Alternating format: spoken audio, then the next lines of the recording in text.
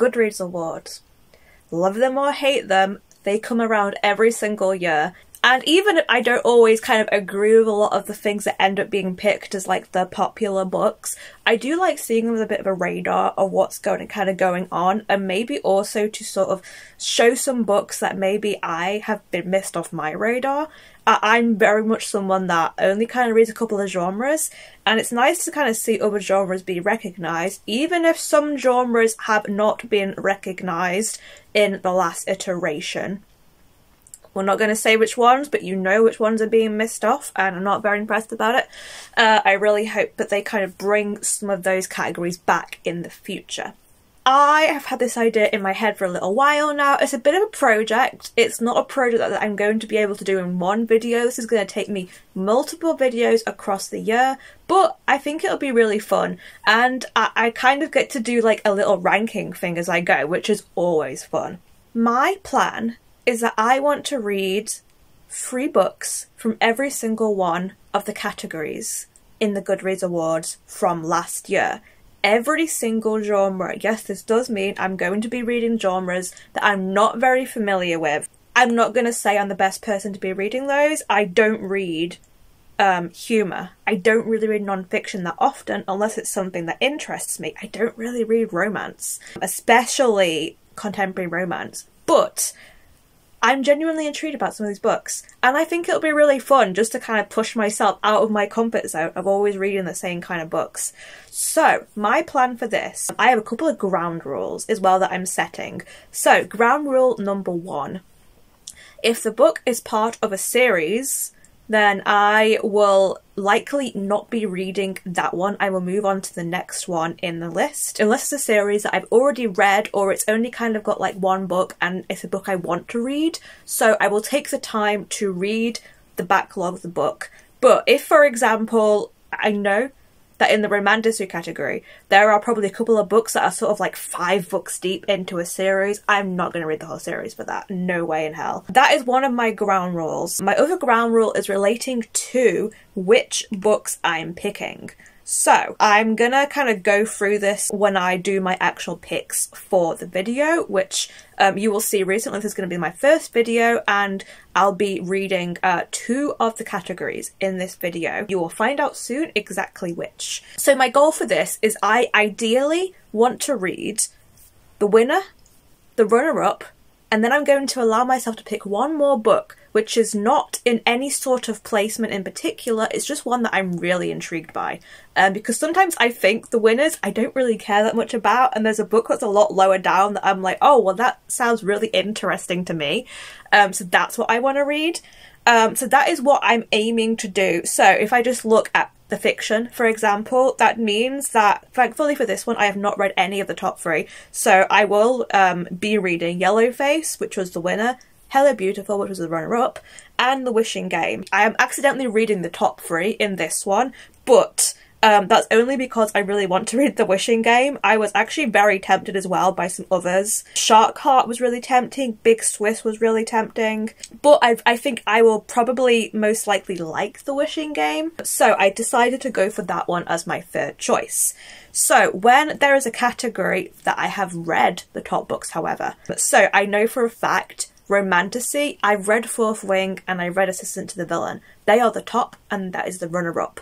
So my aim for that then is that I'm going to be reading ideally like the next 2 in the ranking, or at least the next 1 in the ranking, and then I'm just going to be picking 2 others that I think are interesting. So I'm trying to keep it in terms of we're reading the top 2 as long as it's not part of a whole series, but it might get a little bit flaky in those ones where I've kind of already read the books. There's a lot that I haven't read in this, thankfully, so it shouldn't be too many of the categories that I'll be having to get a bit loosey-goosey with it. So I think that is my main rules for how I'm going to be doing this. I'm mostly going to just be doing 2 categories a month, with the exception that one month I will be reading 1 extra category, because there is unfortunately 15 categories, I believe, which is not an even number. I may end up just doing that as a whole separate video, but I think it might just get squashed into one of the other monthly ones. So this is something that I'm going to be reading these monthly. I'm going to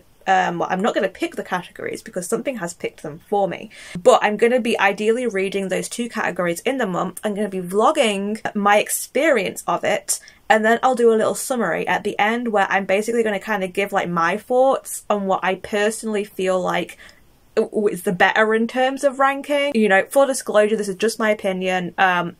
You know, I just think it'd be a fun little thing to do, basically. So how I ended up picking these categories and which order I was going to, the only thing I let myself stick to a certain month was I wanted to put the horror category in October because it's Halloween. So I obviously want to try and read horror books in that month anyway. I'll probably end up doing Becca's Spookopolython again this year. So just to make it easier for myself, I put horror into that category. And then what I've done for every other single month is I've used a random generator to determine which 2 genres I'm reading each month. I mostly tried to keep the order of how I put them in the calendar as to what order that I did them in, but this may shift around due to most of the fact that a lot of these books I'm taking out from the library, and holds can sometimes be a little bit difficult to get a hold of.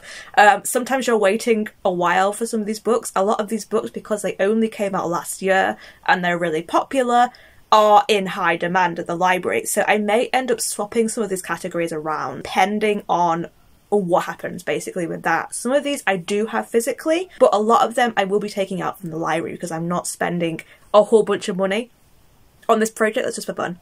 I'm only going to be buying ones that I genuinely think I'm going to love. So here is the random generator, and we're going to find out what our very first genre is. I believe this is probably what I'm going to be reading in this video. So let's see what we get. Oh, okay. Romantasy is the first one. Very interesting. Okay, so that is our first genre. Now let's find out what we are going to be pairing it with. Okay, here we go. Romantasy, and is it going to be fiction or historical fiction? Fiction! Okay, interesting. So I feel like that is actually a very good mix, to be honest, because I don't know if I'm going to enjoy the Romantasy. I've read 2 of the Romantasy books in the category already. One I loved, one I loathed. So I feel like having something like the fiction category, which is generally literary novels, are going to be a good balancing act, because I feel like the literary novels are going to be more serious and the Romantasy are going to be a bit more silly. So yeah, that is not bad for the first time. Okay, round 2. Let's see what we're going to get for... So I've removed those other 2 from it. Ooh, YA fantasy. Okay. Okay, interesting. I really hope I don't get the other YA one in this one, or... just so you know, I've not actually put fantasy in this because I'm just putting it wherever. Because it's going to be the chunkiest category for me. Okay, here we go. Oh, non-fiction! Okay, again, that's actually a really good of a mix, because YA fantasy is going to be quite light and breezy, I think, whereas non-fiction is not. So yeah, happy with that one, I've gotta say. That is not a bad mix of genres. Okay, round 3, here we go. We've still got quite a lot of scary genres to come. Oh, is this gonna be mystery and thriller? Okay, cool. So that is our first, that is what we're reading, and then let's find out what we're pairing with it. We are pairing... Don't be anything too chunky. Oh, memoir and autobiography. Not the worst. Not the worst. I'll say that. They can be chunky, but I feel like they can also be light reads. So yeah, not the worst. Okay, moving on to round 4. We're getting a lot smaller now in the wheel. Ooh, humour? Humour? Humour. Okay, yeah, this is the category I'm dreading a little bit, because I find comedy so subjective, and I don't have a clue any of these books I'm gonna find funny. So I kind of want something more serious to balance it out. historical fiction. I'll take that. That is generally kind of in the literary kind of sense, so I'm not mad about that. Okay, so for the next month, let's see where we're going with this. I accidentally pushed the button a bit too late with recording, but we have sci-fi as our first category. So now let us find out exactly what we're going to be pairing with it. Something light, I want to say. Something light. Ooh, romance! Okay, cool. Again, very opposite combination, so I'm very intrigued to see how that's going to turn out, to be honest. So, we are down to our last four, which is YA fiction, fantasy, debut novel, and history and biography. So one of these is going to be a free, and then one of these is going to be what I pair with my horror. So I think I'm going to roll and see what I get for horror. So let's do this. Ooh, okay, debut novel. Not bad. So yeah, we're going to be pairing horror with debut novel. Very nice. So now on to, this is going to be the last month. I've got 3 left here. YA fiction, history and biography, and fantasy. I'm not necessarily going to put fantasy with these 3, but we're going to... I just realised this is stupid because that means that those 2 are together, basically. But, you know, just for the sake of it, let's just roll and see where we are. Fantasy. Oh, no. Oh, that was just over the line. YA fiction. And this seems very counterproductive, but yeah, history and biography. It didn't even land on fantasy. So yeah, that means that those 2 are going to be the last ones. And then for fantasy, I'm probably just going to stick it wherever I can. Looking at these now, I'm going to go over it and we'll see what looks best. But we have what I'm going to be doing for this video. For June, we're going to be doing fiction versus romantasy. For July, like I said, I'm not going to necessarily pin these to months, but this is just kind of like a work in progress. But we've also then got YA fiction versus history and biography. We have YA fantasy versus non-fiction. We have mystery and thrillers versus memoirs and autobiography. Horror and debut novel. Humour versus historical fiction. And finally, sci-fi versus romance. Looking at those, I want to say I might stick the fantasy in with the mystery, thriller, memoir, autobiography, because I feel like both of those are going to be quick reads, and fantasy is obviously going to be a lot chunkier. So I think that's probably where I'm going to stick it in, but we'll see how it goes, and I may end up putting it in earlier or later depending on how crazy my reading life gets. Those are the picks. Now I guess we get to go into the meat of this actual video. We get to have a look at what we're going to be reading for fiction versus romantasy.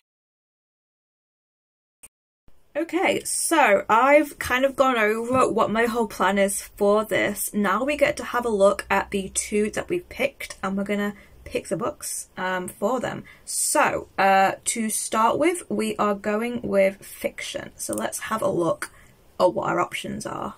Right away, I can tell that I'm going to be reading The Winner because I haven't read it yet, and it's one I also really want to read. So I'm definitely going to be reading Yellowface by R.F. Kuang. This is kind of like it's not a satire, well, it's a satire, but it's kind of critiquing the publishing industry, and also about race and tokenism. Really interesting book. Have been wanting to get to it for a while, honestly, so this is perfect timing for me to be doing this. God, it really did wipe as well. Look at that. It got 200,722 votes out of like 587. It got like over a third of the votes. That is absolutely crazy. But yeah, looking forward to reading that. So let's have a look. The runners-up is Hello Beautiful by Anne Napolitano. Don't know a whole lot about it, so let's go have a quick look. 60,000 votes, and I've not read it, so that means I am going to be reading it unless there's anything about it that puts me off. So, it is an emotionally laid and engrossing story of a family that asks, can love make a broken person whole? So it looks like it's a family drama, which I'm okay with. So it's about a man called William who lives in a house silenced by tragedy. He has skills at basketball, which earns him a place at a college away from home where he meets a woman called Julia Padavano. Oh, and it's about her, so it's about her family. Okay. This is with Julia comes her family. She is inseparable from her 3 younger sisters, Sylvia the Dreamer, Cecilia, the family's artist, and Emmeline, who patiently takes care of them all. And they kind of adopt him, I guess, but then something about his past kind of comes into it and threatens to, like, ruin it all, basically. So yeah, that sounds really interesting. Not something I would definitely have picked up, I don't think. Apparently it was the 100th Oprah Book Club pick, so that's interesting. I'll give it a try. I don't know if it's going to be my kind of thing, but I'm going to try it. Now we get to pick what is going to be my, like, the one I'm interested in, and crazily, it might just be the 3rd one here, because I've wanted to read The Wishing Game for a long time. It's actually got some fantasy elements into it, so I feel like I'm cheating here a little bit by including it. But let's have a look at it anyway. So it's by Meg Shaffer. It's classed as a, fiction fantasy romance. Okay. So it's about a woman called Lucy Hart. She's a 26-year-old teacher's aide. She grew up lonely but found her solace in books, namely a specific series by an author. She wants to share her love of reading with her students. She wants to adopt a child, but it seems impossible because she doesn't have enough money or stability. And then it turns out that the author that wrote her favourite series has written, like, a new book, and he's holding a contest for someone basically to come to his home, a group of people have been to come to his home, and win the one and only copy of the book. So yeah, it's like a magical competition, it sounds like. That sounds really interesting. I feel like this is the first time I've properly read that synopsis. I just saw the cover, loved it, and heard everyone talking about how amazing it was. So that's probably my pick, but let's have a look at the others. Tom Lake, love the cover for this. I know it's some kind of family drama though, set during the pandemic. I'm not sure I'm down for that, especially if I'm already reading Hello Beautiful.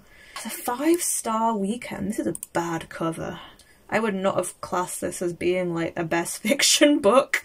There we go, it's classed as chick lit. It's about 4 different friends who spend a weekend together in Nantucket. Okay. Someone Else's Shoes. This looks like a romance. Well, let's just open all of these up because I'm going to have a little look at them all. Just at a first glance, the other ones that I'm intrigued by are Big Swiss, Shark Heart, Burnham Wood possibly.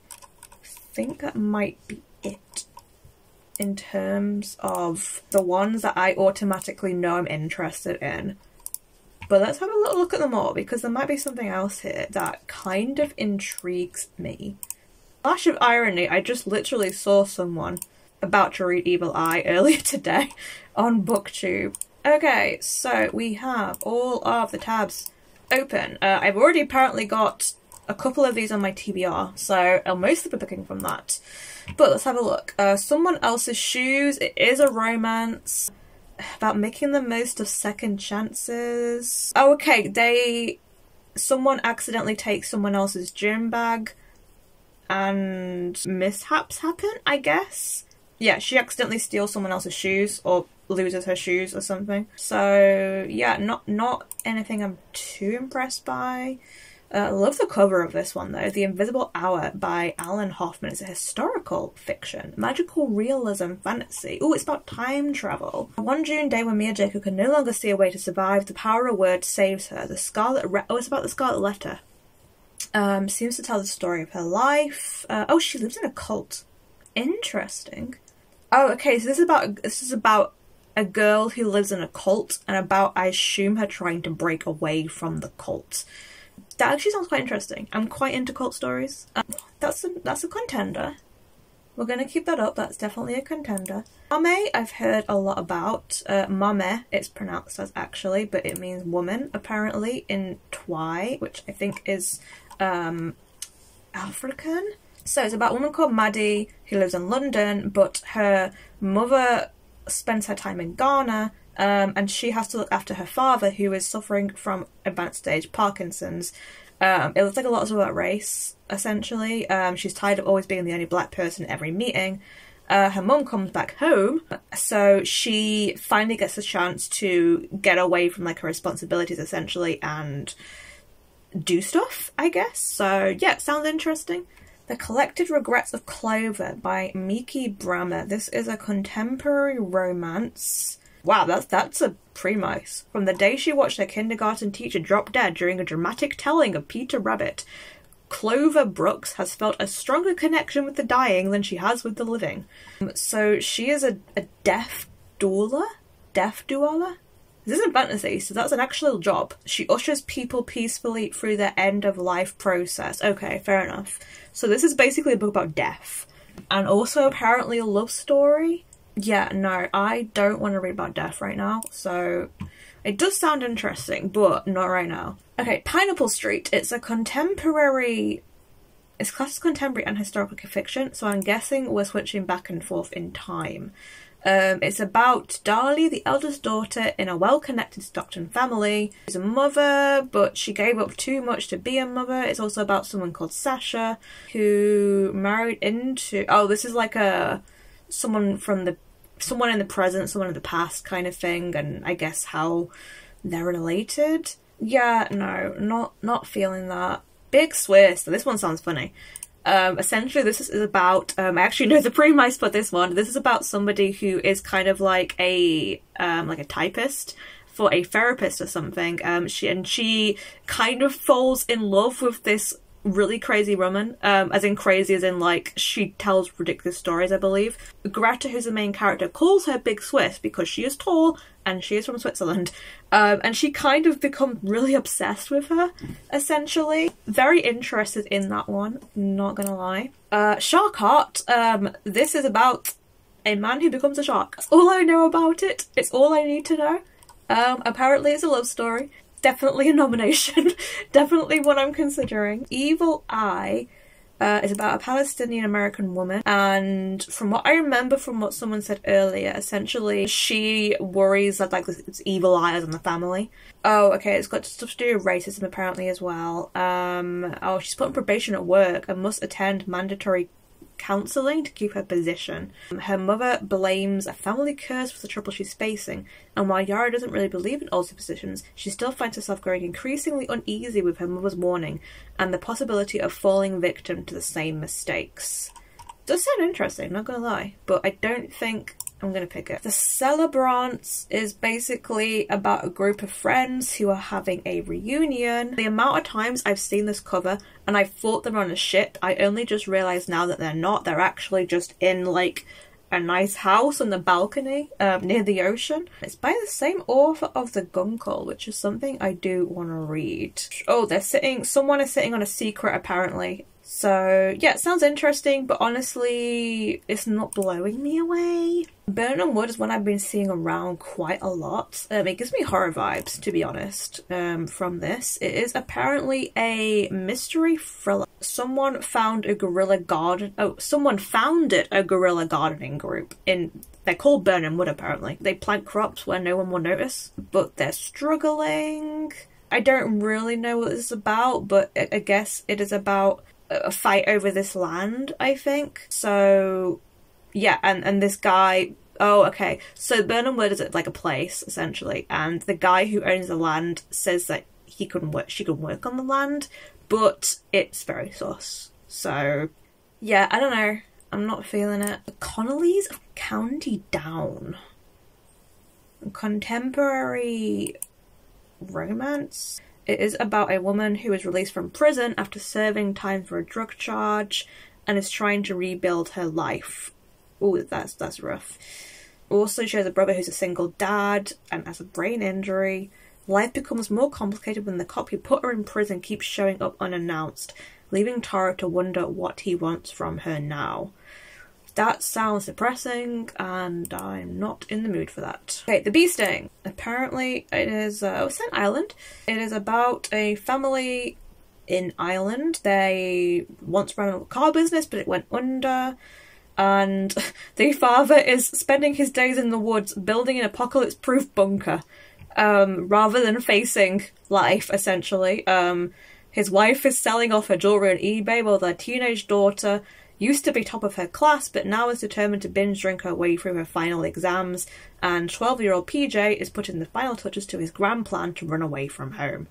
No, that sounds depressing. Goodbye. Wellness. It's a book about marriage and health and happiness, set in the 90s Chicago art scene. It's about two people who are college students, Jack and Elizabeth. They meet in the 90s. Oh, then we go forward 20 years to present day when they're married. Alongside the challenges of parenting, they encounter cults disguised as mindfulness support groups, polyamorous would-be suitors, Facebook wars, and something called Love Potion Number 9. That sounds quite interesting, not gonna lie. It sounds kind of crazy. Okay, we're considering it. Last two, we've got Blackouts, which is about lost histories.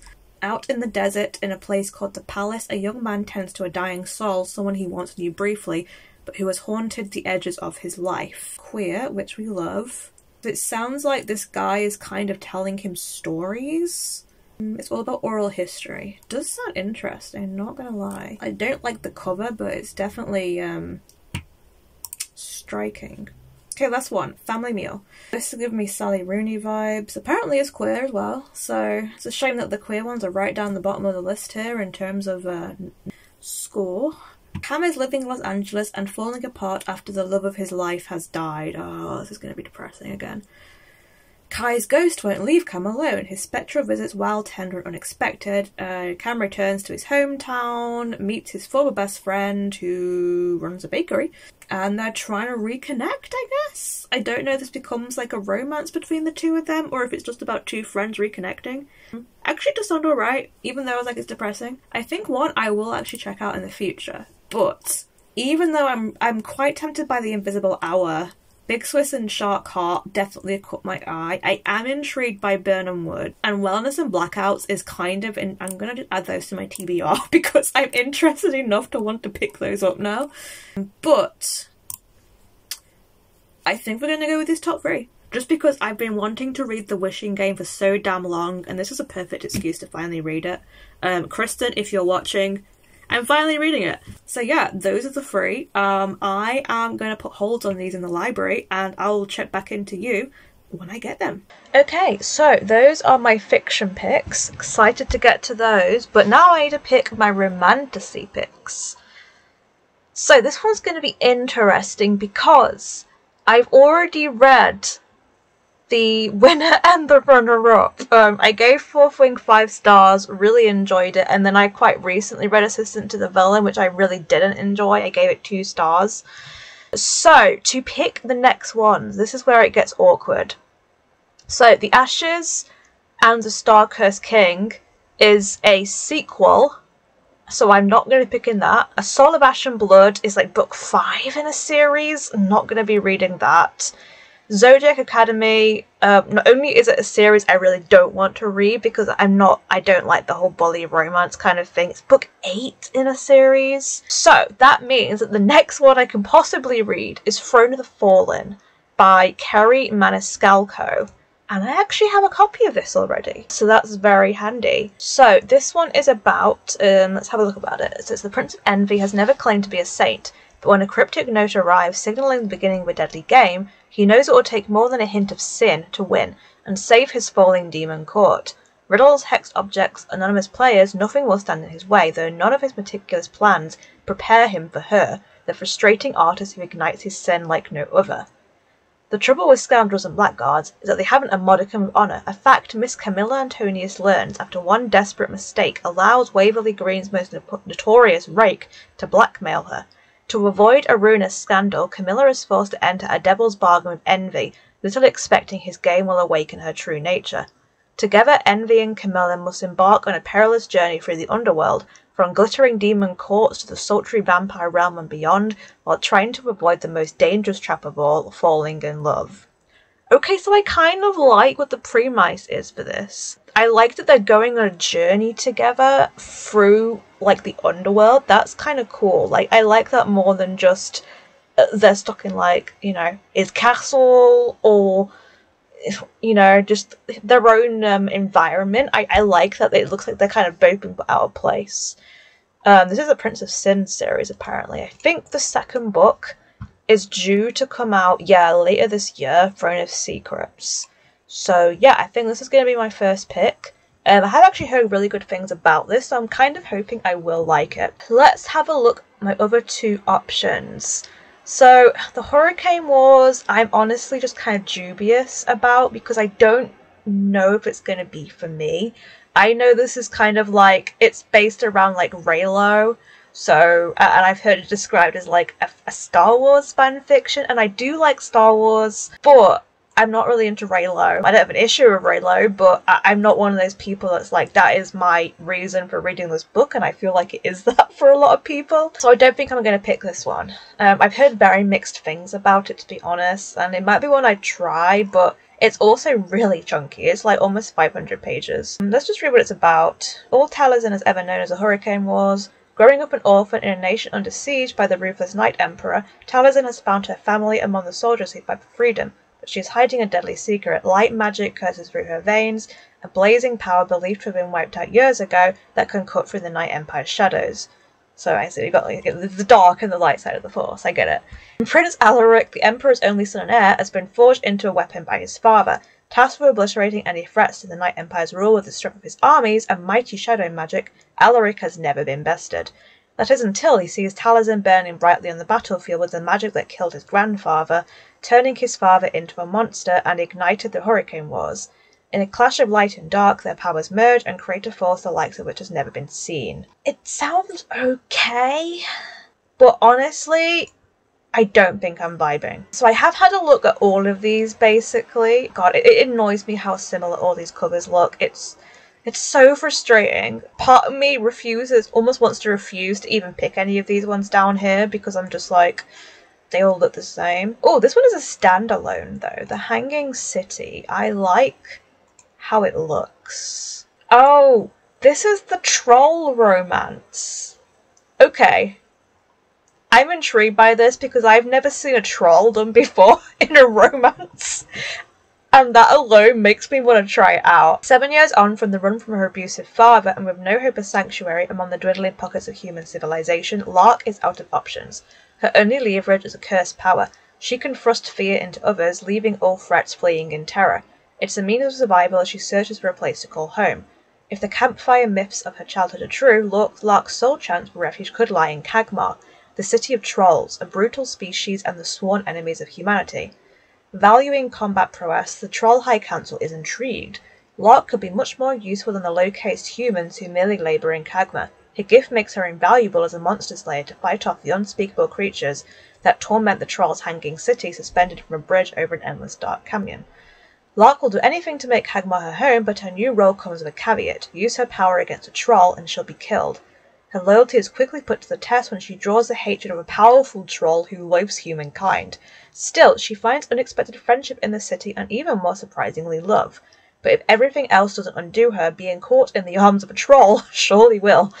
Now in the fight for her life, Lark has a lot to learn about her past, about trust and hope when all seems lost, and above all, about the extraordinary power of fear itself. Yeah, I'm kind of vibing with that. I think that might be my second choice. There's seems so many like fays and vampires and elves and all this kind of thing, and I'm like, a troll? That's new. Okay, then we've got yet another Jennifer L. Armentrout, third book in a series, so we're not going there. Ooh, Jassed Hair. This was the one I kind of wanted to win, even though I haven't read it, but I've heard good things about it. And it's Egyptian, which is really interesting to me. 10 years ago, the kingdom of Jassad burned, its magic outlawed, its royal family murdered down to the last child. At least that's what Sylvia wants people to believe. The lost heir of Jassad, Sylvia never wants to be found. She can't think about how Nizar's armies laid waste to her kingdom and continue to hunt its people, not if she wants to stay alive. But when Aaron, the Nizar heir, tracks a group of Jassadi rebels to her village, staying one step ahead of death gets trickier. In a moment of anger, Sylvia's magic is exposed, capturing Aaron's attention. Now, to save her life, Sylvia will have to make a deal with her greatest enemy. If she helps him lure the rebels, she'll escape persecution. A deadly game begins. Sylvia can't let Aaron discover her identity, even as hatred shifts into something more. Soon Sylvia will have to choose between the life she wants and the one she left behind. The Scorched Kingdom is rising and it needs a queen. Okay, I'm intrigued. It still sounds a little bit what I expect from these kind of romantasy plots, but the Egyptian setting does really interest me, so I think that's a good contender. Well, we really dropped down from the votes here. Like, it gets like 9,000, then we suddenly drop down to 3,000.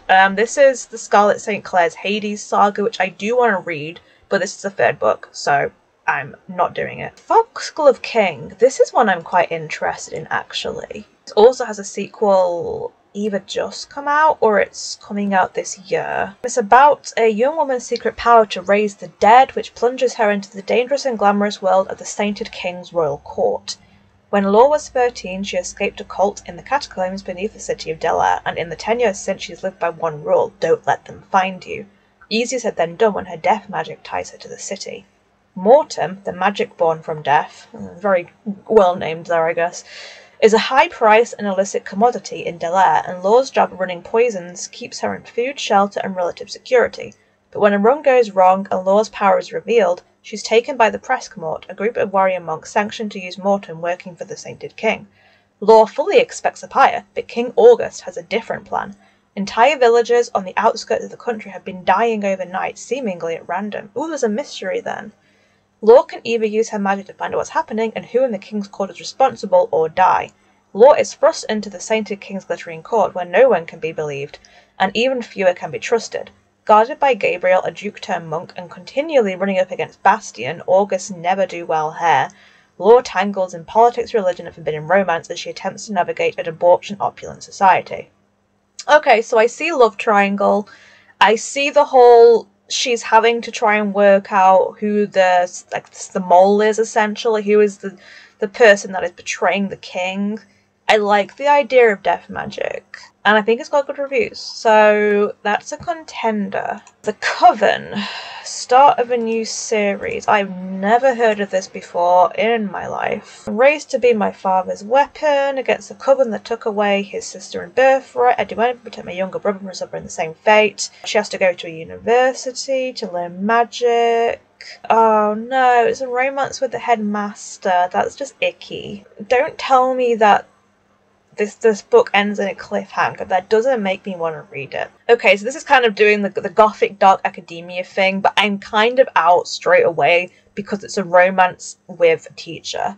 So, no. Yet another Jennifer L. Armentrout. This is a new book by her, apparently. But I don't think I want to start... I want to try her, don't get me wrong, because she's very popular, but I'd rather start one of her other series rather than whatever this new series is. Bewitched. I've heard of Laura Falasa before. Couldn't tell you what she's done, but I've heard of her. In fact, let's just go and... Oh, 41 books. Jesus. Okay, she's written a lot.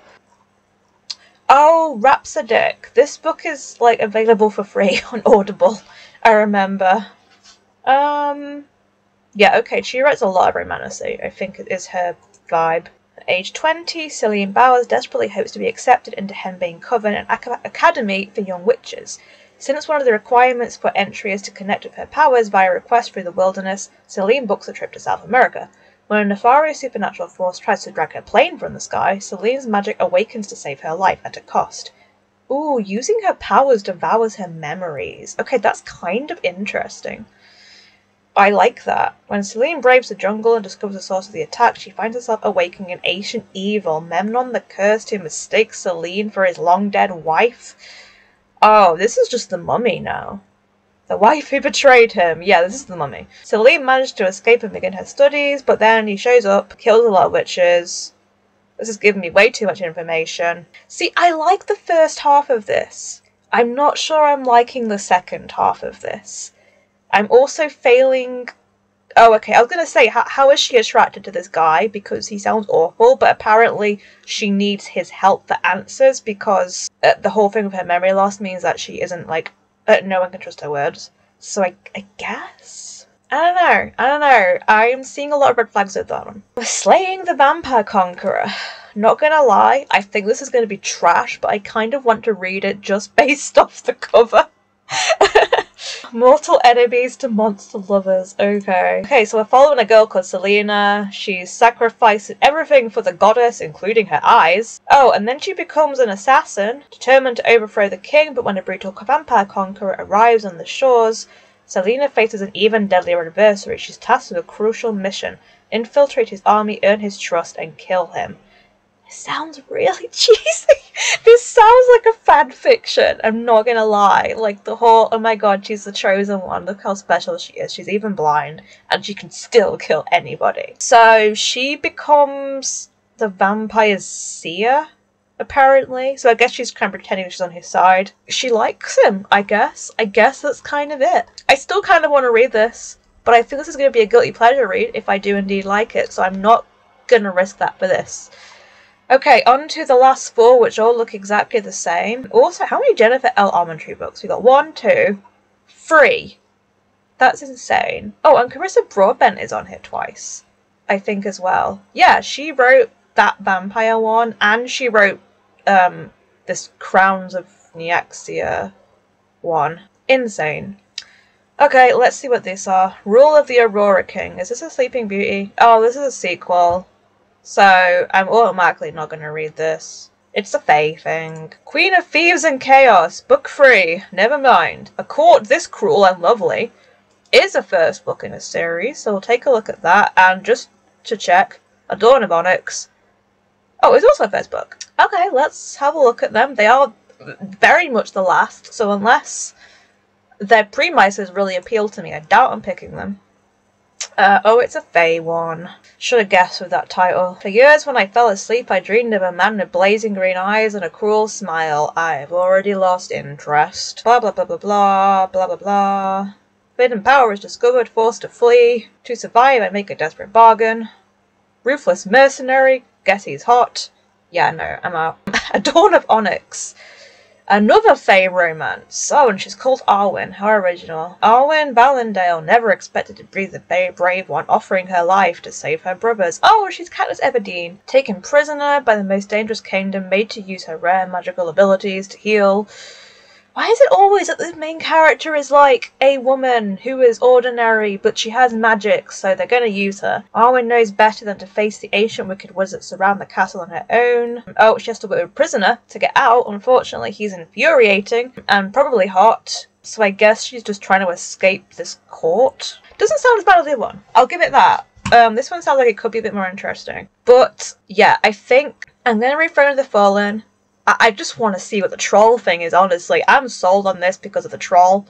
And then it's either going to be Jassed Hair or the Foxglove King. I already have the Jassed Hair, so I think I'm going to try that one. But if I'm not vibing with any of these, then I'll put in the Foxglove King, I think, as like an extra option to swap in. So yeah, I think that is my 3 choices. Hello, so I'm coming out with an update because I have all the books that I'm reading for this video now. About half of these are from the library, so I had to wait for them to come in, and thankfully they did all come in time, so I'm a little bit early, unfortunately, so I'm gonna have to speed read them, I think. But yeah, here they all are. This is the TBR for the video, so let me just go through them all quickly. So we have Yellowface. This has a redonkulous number of reserves on it, so I'm gonna have to read this fast and take it back. Look how many reserves it currently has on it. Absolutely insane. It just goes to show how popular this book is though. But yeah, really excited to get to it. Honestly, I think it's gonna be quite a quick read. I've never read Arc 1 before, so I'm really excited to. It's about 300 pages, so the text isn't massive, but I do think it's going to be a very quick read. I think it seems like the kind of book that once I start it, I'm going to be like super into it, and that'll be that. I'll just like blast through it. Hello Beautiful. This was the one that took absolutely ages to come in. I wasn't sure if it was going to come in or not, to be honest. And unfortunately, this also has a large number of reserves on it, and it's actually quite a bit early that I have to take it back than the other books. So I will be starting this, I think, physically via the book, but I also have the audio on BorrowBox, so I'm probably going to be kind of reading in tandem a little bit and switching to the audio about halfway through. This is not as thick as I thought it was going to be, thank God. I really thought it was going to be a massive tome. Fun fact, I didn't know this, apparently it was the 100th Oprah Book Club pick. So that's a thing. This is not one I don't know if I'm gonna like this one or not, but I am interested in reading like a family saga kind of thing. So yeah, we'll see. I don't think this again is not as massive as I thought it was. It's just under 400 pages, I think. Yeah, we'll see how I go with this one. And then the last one is one that I actually already did own physically. I bought this a few months ago just because I really think it's going to be one I love, and that is The Wishing Game. Again, it's not massive, so I think this might also be quite a quick read. It is just under 300 pages, damn. So yeah, really excited to get to this one. I think it's probably going to be perfectly up my alley. So those are the 3 fiction books. I then have the 3 Romantasy books, and only one of these came from the library actually, because I have Dashed Hair, which I got via Illumicrate last year, I believe. So it's got these like really nice sprayed edges. Oh, here we go, I still keep it in here. It's July 2023 is when I got it. And yeah, it's just really nice. It's got this like pale gold kind of cover. Says every truth has its time. I don't know if you could, there you go, I don't know if you can see it. But yeah, super interested in this one. I really hope I'm going to love it. It is kind of chunky. It's very funny that the fiction books are the smaller books in this series. So yeah, that one I already own physically. I also already owned physically Throne of the Fallen by Kerry Maniscalco. I got this secondhand, actually, from somebody who was selling it on, but it is a special edition, which I didn't know when I bought it, because they didn't sell it for very much. So that was a nice stroke of luck. Again, it's quite a chunk. I feel like this is like 500 pages or something. Yeah, over 500 pages, so chunky. And then the last one I did get from the library, and it's not as big as I thought it was gonna be. The Hanging City. It's really not that bad size. It is the smallest of the 3 books. It is just over 300 pages. So that's nice because the other 2 are quite chunky. Oh wow, this person has wrote quite a lot of books. I've never heard of them before, but they've written a lot. There's also a map in here. Let me show you. I don't really get it. It's like a bridge, and then it kind of like shows a lot of stuff going down. But yeah, interesting. It's also very floppy. Nice and floppy, this one is. So yeah, here they all are. I'm excited to get to them. I am gonna begin, I think, with the fiction books. I'm going to begin with Hello Beautiful because it's the one that has to go back to the library the soonest. So I'm going to try and get like a decent chunk into this one before I have to give it back and then kind of like move to the audiobook essentially.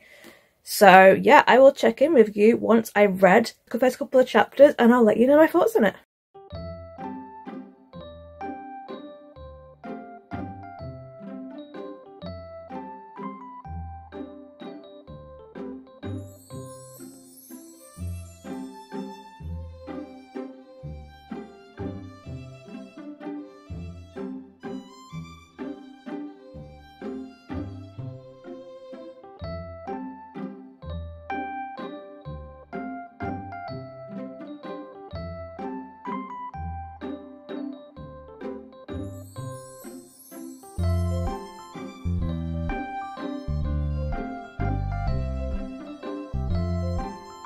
So I am here to do my first update and it is on Hello Beautiful.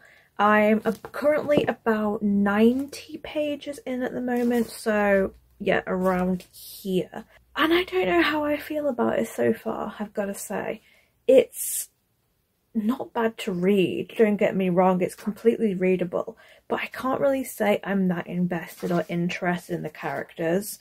Like, the viewpoints are split between 3 different people in here. We have Julia, who is the older sister in the family, who is very, like, sure about what she wants. She's very driven. We have her younger sister, who is, like, the next youngest in the family of 4 sisters, Sylvie, who is very much the opposite, and she's kind of a dreamer and she's a romantic. They got on really well, but they very much clash in terms of their values, I think. And then the third viewpoint is William, who is the boyfriend, now husband, of Julia, and we see things initially more from William's point of view, and then we see things also from Julia and Sylvie's, and I've got to say, I don't enjoy William's point of view. Like, it's trying to make him into this, like, sympathetic character because he had this, like, this kind of upbringing where his parents didn't really love him and he really struggled to find his place. And basically he just doesn't know what he wants to do with his life, so he just kind of lets Julia make his decisions for him, essentially, which is not really great for a character arc. And he's at this point now where he's trying to figure out what it is he wants to do, and I know from the premise that there's going to be some kind of affair between him and Sylvie, and I don't really like him that much. Sylvie is okay, and Julia, I think that's my issue, is that I just find all the characters kind of okay.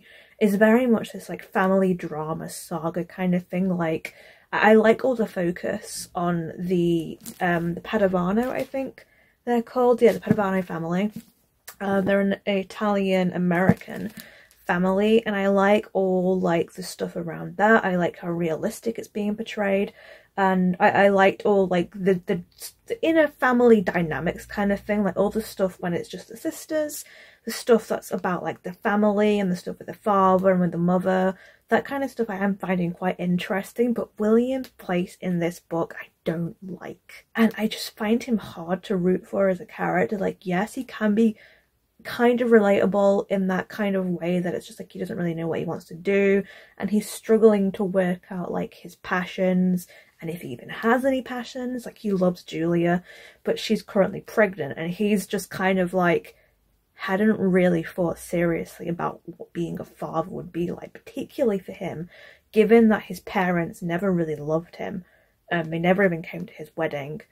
That he doesn't really know what it is to be a father, or how to love someone in the way that you need to love a child. So he's obviously just been kind of like just come along for the ride, and now he's realizing how in deep he is, and he's just like, fuck. So yeah, it's okay. I'm not massively invested in this, I have to say. Like I say, it's perfectly readable, but I also very much feel like this is the kind of book that I read it and I'm probably gonna forget it very quickly afterwards. Like, I'm not massively far in, obviously. I'm like a quarter maybe. So things could pick up, but at the moment it's just kind of fine. So yeah, that is my update so far. I unfortunately have to take the physical copy back to the library tomorrow because it has reserves on it.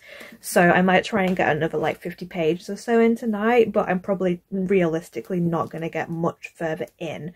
But I do have the audiobook on reserve, and I should be getting that in a couple of days. So I'll be continuing this via the audio.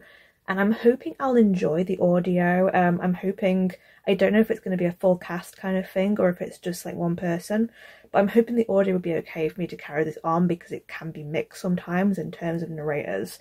So yeah, that is my update so far. I don't get the audiobook for a little bit, so it might be that I pick up Yellowface and start that in the meantime whilst I'm waiting to pick up the remainder of this one. So yeah, that is the first update. I'll check in again soon, I guess, and I just hope this picks up a little bit because, like I say, it's not bad. It's just not amazing. At the moment, I am failing to see how this is second place because this doesn't, it's definitely fiction, but it just feels like a typical family drama book that I could have picked up off the shelf anywhere, really. So yeah, that's my thoughts so far on Hello Beautiful.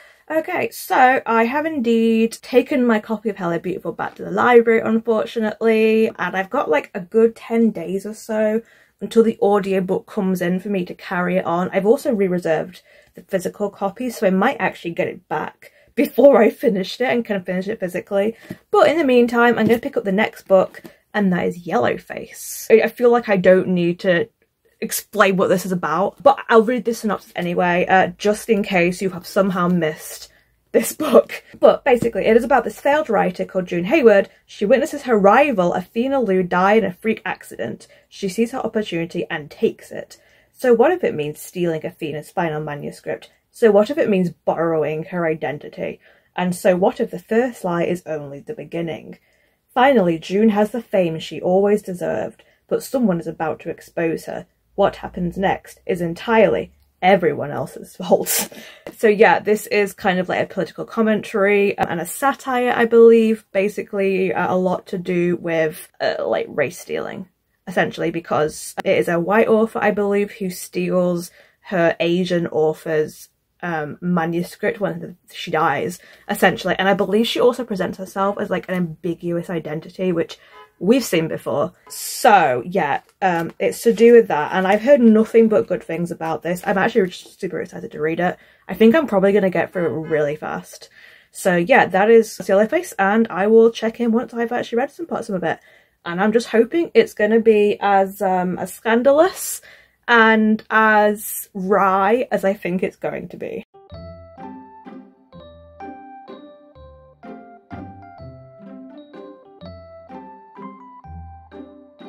Okay, so I wanted to check in because I am about midway through at the moment in Yellow Face, and I am having the best time with this. I don't really know what I expected, to be honest, but this is just such a fun read. Like, this is basically like you've tuned in to your favourite reality TV show, but it's written really, really well. It sounds like I'm like dissing it by likening it to a reality TV show, but like I'm a huge reality TV show fan, so to me that's not a diss. But just the whole way that it's like you're watching these things unfold, it's very relatable. A lot of the stuff that you're seeing, it's not relatable, but it's very realistic. It's very realistic, a lot of the things that you're seeing, and it is literally just like watching a train wreck, essentially. I'm having so much fun with this, even though I absolutely hate the main character. It's so interesting seeing things from her point of view, and just how like hypocritical she is, like how ridiculous, how she's like, the way she thinks, like you can see how it makes sense to her, but you can also see exactly how wrong she is, and she keeps like going back on herself and being like, oh yeah, this is bad, and now she's like, oh, it's not so bad. But yeah, it's really interesting. I am honestly having a whale of a time with this. It's too early to call it a rating, I think, but I'm enjoying this so much. So I'm at the point now basically where she's had the book published, she's kind of done the publishing rounds, and she's started being flamed on Twitter because of this mysterious Twitter account that's shown up that's basically saying that she stole the work from Athena. And she's just worked out now who it is who's behind that. It is someone who she knows, who knows Athena. And she realises that, you know, he really could take her down, I suppose, because he is probably the only proof that she has, unless they go through Athena's old notebooks, which are still at her family's house, that the story is not originally her own, even though she's kind of like, oh yeah, well, it's okay because I've rewritten so much of it that there's like not even Athena's story anymore. She's like, oh yeah, and look at these bits that I wrote, these are the bits people like, and they're my bits. And how she's like edited out a lot of things that like she was like, oh yeah, Athena's writing style doesn't really fit for this. And she was being all like trauma girl and this kind of stuff. It's super interesting, honestly, seeing her editing process and seeing how she was just kind of like really pulling apart. She pulls apart Athena a lot throughout this book, but there's also this like weird thing that's kind of like she realizes she could have actually almost been best friends with Athena, and Athena didn't have much in the way of friends, and like it starts off and it's just kind of like going on about how much she hates Athena, but they have this like really nice moment and then Athena dies. So from that point, yeah, it's interesting how she kind of tries to persuade herself that what she's doing is fine by then saying that, you know, it's okay because Athena's work needed help anyway, and also Athena was just like stealing all this anyway from like other people. Yeah, super interesting. Just enjoying it so much. I had to just pause on a moment earlier today because I was laughing so much. And basically she's at this like first event, which I think is just before the launch or it's just after the launch. And she's met like these 3 other authors who are kind of like famous in the publishing house, and they're all like fully established authors, and the descriptions of them is so funny. Okay, so my edition is on page 89, and she's at BookCon, and she says, oh, I find myself in a circle with Daniela and 3 of her best-selling authors. Marnie Kimball, who's written several bestsellers about a sexy blonde waitress fighting supernatural crime and romancing vampires in seedy bars. If that doesn't sound like True Blood, I don't know what does. What does it? Then there's Jen Walker, who's just been on the Today Show to talk about her memoir about becoming a rich and powerful CEO before she turned 30. I don't know who she's based off of, but I'm sure there are multiple people that could be.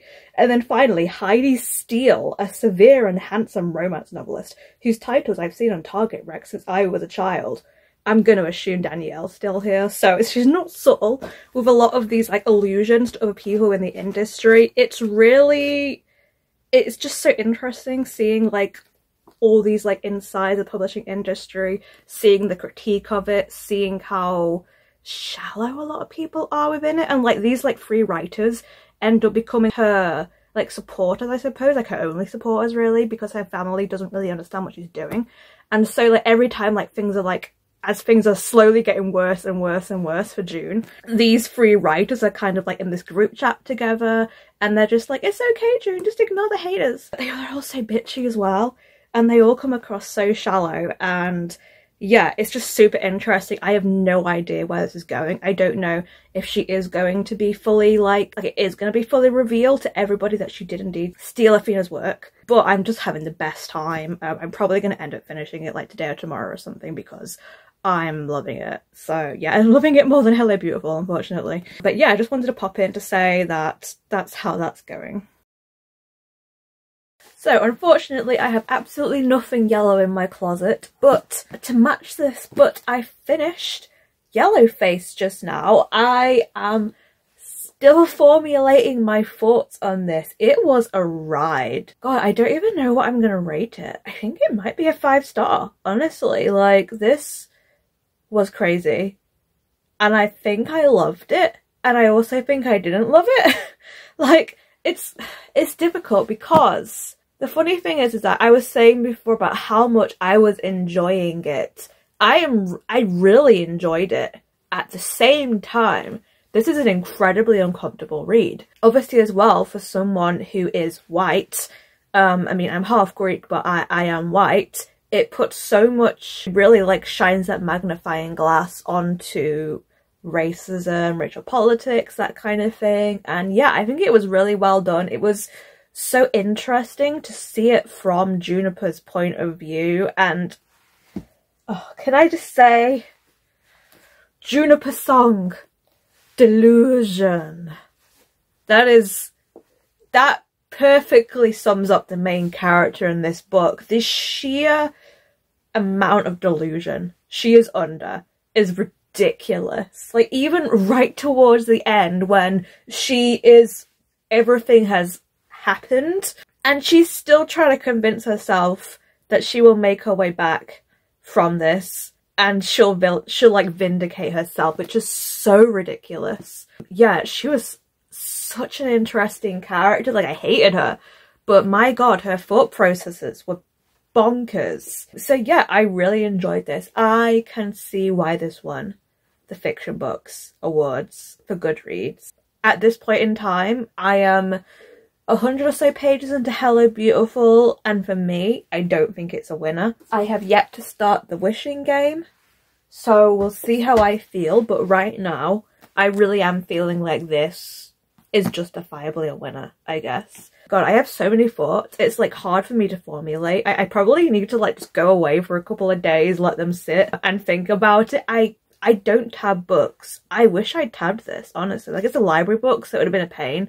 And I've had to have like taken out all the tabs again when I take it back. But there was so many good lines, so many good like takes and opinions and thoughts in this. Like, there was just so much to take away from it. I was reading the acknowledgements at the back as well, and it was really interesting because R.F. Kwan basically talked about how this is a horror story about loneliness in a fiercely competitive industry, and I can see this. She basically says about how she has loads of really good friends, whereas both June and Athena do not. And yeah, the loneliness is such a big thing because June literally has no one who gets her. And Athena was probably the only person who, if only sometimes, they kind of did think alike.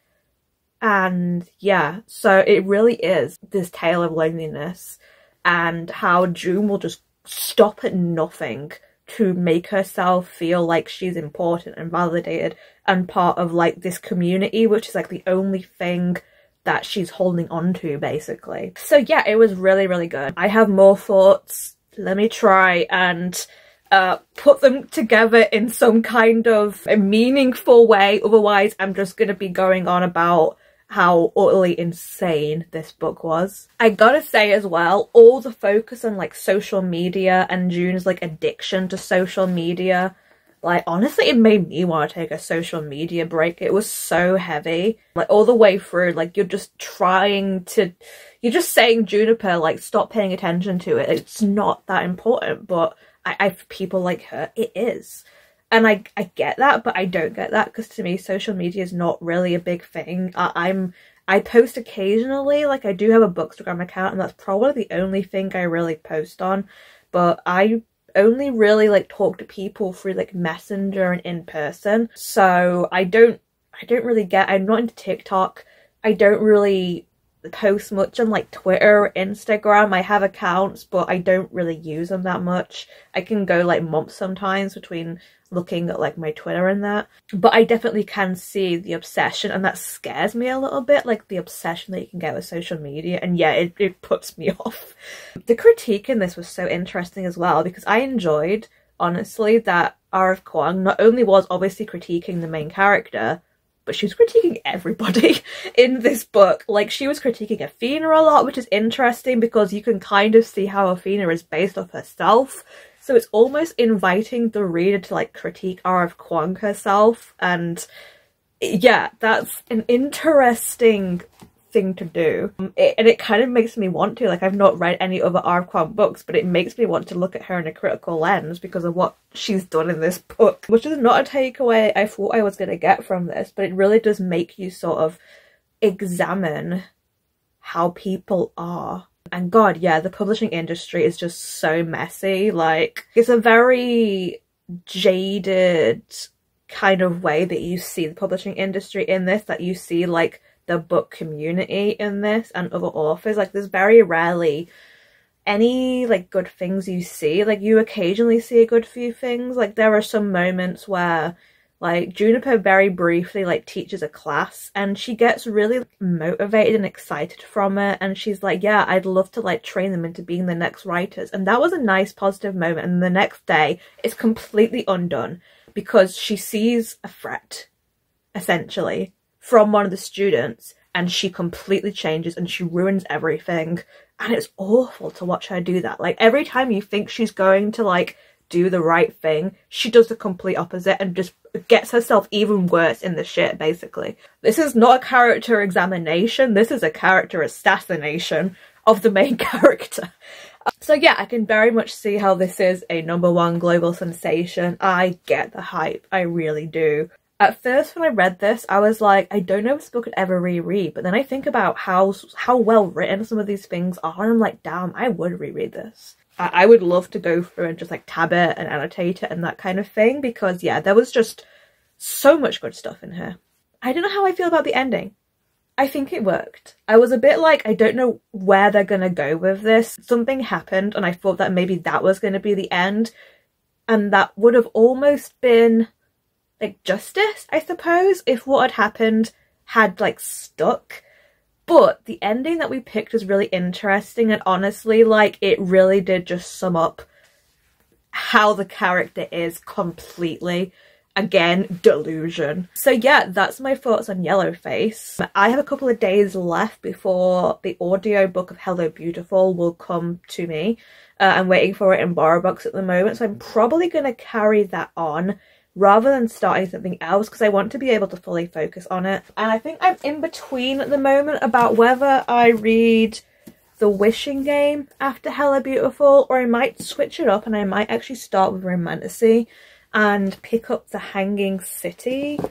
This is probably the Romantasy that I'm the least, like, the most skeptical that I'm going to like, mostly because I've heard literally no one talk about it, and my whole thing for why I picked it was, oh my god, Romantasy with trolls, which is not the best way to pick a book, I'll be honest. So I think I might try this one after Hello Beautiful, and yeah, we'll go from there. I will check in soon.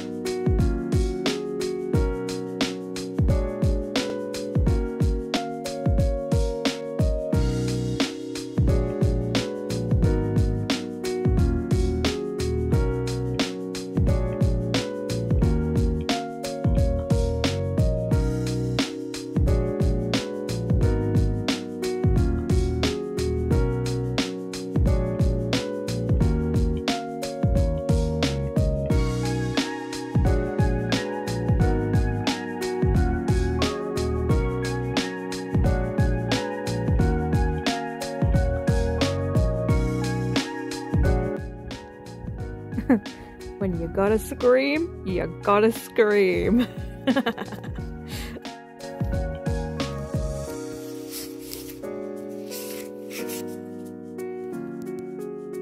So I thought I'd give a quick update because I have started the wishing game. I wasn't keen on the beginning, I've got to say, but now we're starting to get into like the competition aspects of it, and our main character is heading off to the island to take part in that. It is definitely getting more interesting. It just felt like it was a bit of a slow start to begin with, to be honest. There was a lot of stuff with just kind of like Lucy and building that relationship between her and the kid who she wants to adopt. And it felt a little bit heavy-handed. The writing was a little bit squiggly, to be honest, especially in terms of the dialogue. So I wasn't loving that. We also met this other character called Hugo, who is the assistant of the author. And we got to know a little bit about him, but not too much, to be honest. I think he's possibly going to be the main romance interest in this. So yeah, it wasn't a great start, but I'm definitely interested in where it's going now. The whole competition aspect sounds so fun. So yeah, I'll check in once I've got a bit further in. I'm about... How much am I in at the moment? I am just hit page 90 at the moment on it. So yeah, not doing too bad.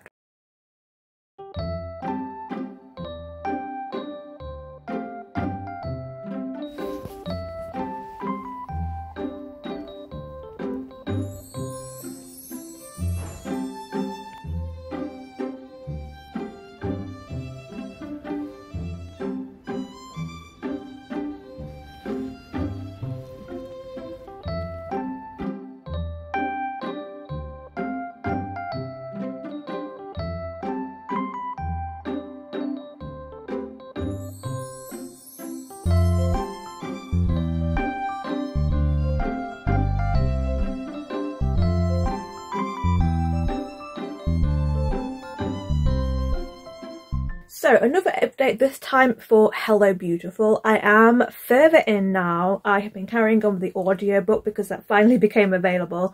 So I've been carrying on with the audiobook and not loving the narrator of the audiobook, I've got to say. I really don't like the way she tells the story.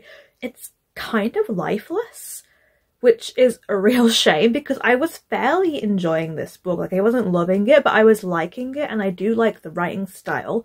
But she is just like killing it with the characters. Like, no one sounds interesting. She's not really got much inflection. It's very frustrating. So yeah, I have that to say. I wish I still had the physical book to carry on with, but I have kind of re-requested it, but I don't think it's going to come in anytime soon.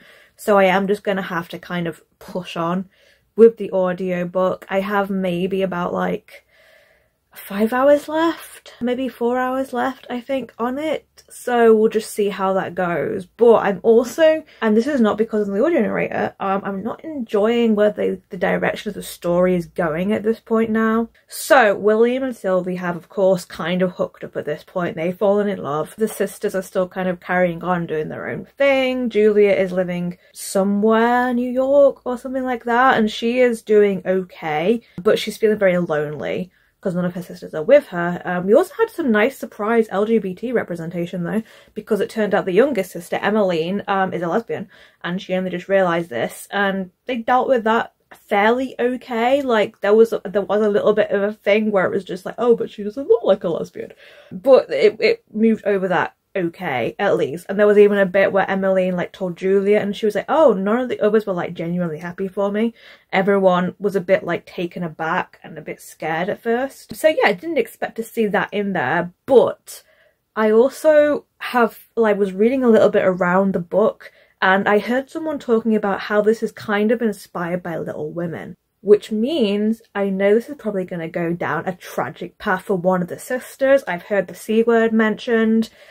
I really hope it's not Emmeline it's talking about, because that would just suck in a major bury your gays kind of way. So we'll see. I am feeling cautious going into the last half of this book because it's done the whole, right, these two are now in love. We've kind of had a bit of fallout, but not a lot of fallout, and I'm a little bit like, I have no idea where this is going at this point. Like, the plot is, I don't know where it's going, essentially. So I guess we'll see. I really hope this doesn't go down this really depressing, tragic route. as like, this is how we're going to bring everyone back together again. It's because one of the sisters croaks it. Because I just don't enjoy that. I don't enjoy the trauma and grief brings people back together kind of thing, because it doesn't deal with the initial problems of why they split apart. It's just like, oh well, you know, obviously things are more important, but also it feels like it kind of will ignore those initial problems. So yeah, I'm worried basically about where the remainder of this book is going. I'm still interested enough to be carrying on, like despite how bad the audio narrator is, I'm still interested enough in the story. I'm not going to DNF it.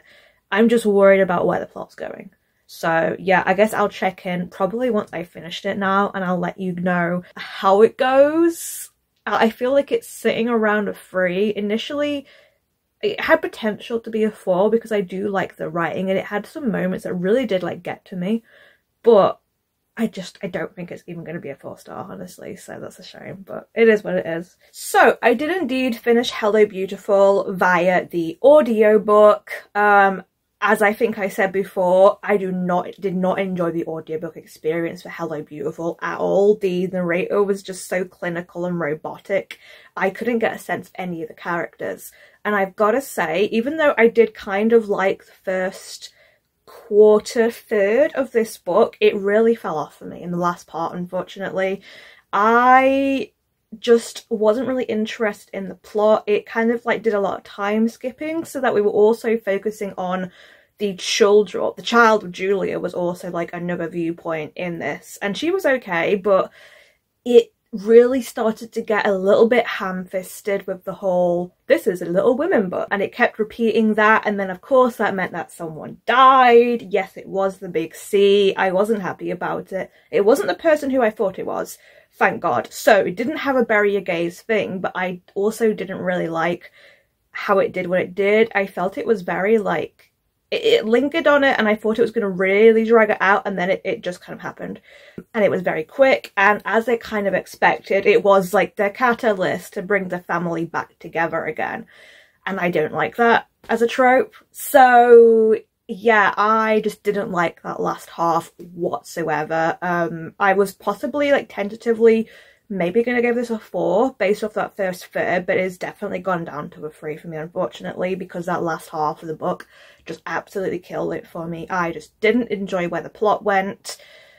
No, it wasn't for me, unfortunately. So yeah, that was a shame. It just didn't work. But I did, however, also finish The Wishing Game. I read this in 2 days. It was such a quick read. It's not a very long book either. I think it is the shortest of the 3 books, possibly. I think it's a little bit shorter than Yellowface, as this sits at about 300 pages. And I really liked this one. I overall gave this a 4-star. A mid-4, I'd say. I really liked it was the beginning for me that unfortunately did drop that rating down a little bit. I thought it was still kind of slow to get going, and I didn't necessarily like the way they did that beginning and the whole emphasis. I thought it was a bit clumsy how they did the whole like interactions between Lucy and Christopher, and that whole thing I thought was a little bit clumsy. But it thankfully got a lot better once she left and had gone to the island to take part in the competition, and I really liked it from there. I enjoyed seeing the interactions between the characters. I was really happy to find out that thankfully like it wasn't like as cutthroat as I was expecting it to be. Like, this was actually quite a cozy read, even though it's about a competition. But mostly because I was worried it was going to be like everyone hated each other in the competition, everyone was out to get each other. And apart from one person, actually everyone was okay. And like, it did kind of justify why they'd been picked in the first place and why they were all people who Jack had chosen and who Jack cared for. Jack is the author. And he invited them to the island. And yeah, I really enjoyed it. I didn't hate the romance element. Again, thankfully, it was very light on the romance. We didn't even get anything like too spicy. And it was more about them getting to know one another, having discussions with each other, that kind of thing. And I liked that. Yeah, there was a lot of like interesting conversations to be had. The actual competition elements were quite good. They were not like super dangerous or anything like that, but I think it did suit the theme of the book, and also the whole theme in that these are kind of like games that kids would play, and how it was kind of like reenacting one of these children's books, but in real life and for an adult. So yeah, I quite enjoyed that. And yeah, overall, I just had a good time with this. It was very cozy. I did like the ending a lot. It very much did kind of go for that thing that it kind of says early on, in that the thing you wish for is maybe not the thing that you need. And I think Lucy got what she needed at the end rather than what she initially wished for. And it was better in the end for her than what she initially kind of had set out to do. So yeah, I really liked this. I would probably pick up more books by this author if she writes more. Like I said, it wasn't quite a 5-star, so that does mean that Yellowface won the fiction category, because I don't have the physical copies of the other two, although I'm definitely buying my own copy of Yellowface soon. But the summary then is that we have Hello Beautiful at 3rd place, then we have The Wishing Game at 2nd place, because I gave this a 4-star, and then right at the top we do in fact have Yellowface, which did win the fiction category. So it wasn't totally accurate in terms of the awards for me personally. Like, I think Hello Beautiful was the runner-up, and I just didn't really like it. It definitely had some good writing. It definitely had some bits that like really got me emotionally, which I wasn't really expecting going into it. But for me, it was just kind of a slightly above average family drama. And so for me, I don't know if it was necessarily worthy of being in this prize, but that's just my take on it. This, I was a bit worried about this one, because I was a bit like, should this be in the fantasy category? Because I've heard people say it's magical realism, but the magical realism elements are so limited. I can see how this is in the fiction category. So I do think it was in the right category. I can't remember where this actually got in terms of the voting. I'm just going to go check that quickly. Oh, it was 3rd place. So that isn't too bad. Again, the distance in votes is insane. Yellowface with 200,000 votes. It won by an absolute landslide, because Hello Beautiful got 60,000 votes, and Wishing Game wasn't far behind Hello Beautiful, 57,000 votes. So it was actually quite close between Hello Beautiful and The Wishing Game, but I would definitely put The Wishing Game above Hello Beautiful for me personally. In terms of the other books in here, I don't believe I've read any of them, but there are a couple that I would actually still quite like to read. I'd like to read Evil Eye, I'd like to read Burnham Wood, Shark Heart, Big Swiss. I think I do actually have possibly as an audiobook at the moment. The Invisible Hour, maybe Tom Lake. I don't think from what I've heard about it that it's my kind of thing, but I've heard a lot of praise for it, and that came 4th. I might pick that up in the future, but for now at least, the results of the fiction awards for me is that I got a 5-star, a 4-star and a 3-star. The fact that I got a 5-star at all in this is a big win for me. And I finally read Yellowface. So, and I'm glad it did in fact live up to the hype that it's been getting. So yeah, that is the fiction. I'm now going to begin on the Romantasy books. I was almost going to pick one of these up earlier. I almost decided to start Romantasy rather than picking up The Wishing Game, but because this was so short, I just decided that I'd do all the fiction in one go, and then I could fully like compare them to one another. For Romantasy, I do have all 3 of the books here. We've got The Hanging City, we've got The Jassered Hair, and then we've got Throne of the Fallen. I actually wasn't sure which one I was going to start with. This is the library book, and these 2 are ones I actually own. So I ended up doing a little poll on Gavin Reads It All Discord to help me pick which one I was going to read, and I didn't say what they were, I just left emojis, and you can see the result of the poll here. I was very sneaky because I almost put like a little like Ogre Shrek emoji in for The Hanging City, but then I thought that would be too obvious. And there's a snake on the cover, so I put a snake for that one. I put a key for Throne of the Fallen, which came 2nd, I believe. And then I put a crown for The Jassered Hair, because there wasn't anything that looked really Egyptian-like, and it has hair in the title, so I was like, a crown will do. And that came last. And then Throne of the Fallen, and then The Hanging City won. So that means I am going to be starting with The Hanging City, which is interesting because it's the one that I picked purely because I was intrigued by it. Just the fact of it being trolls, I think, is so unusual for a Romantasy. It is also the shortest. It is just over 300 pages, much like The Wishing Game. So I do anticipate this being a fairly quick read, and it's one I've heard no one talking about. So I'm very interested what that means. Basically, like, it was obviously liked enough to get into the Romantasy like top 10. I think it got into the top 10 anyway. Yes, it is actually number 10, I believe. Wait, 1, 2, 3, 4, 5, 6, 7, 8.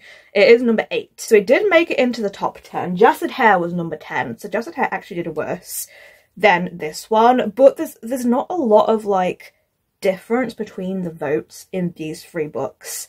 So we're starting with the one that actually came middle.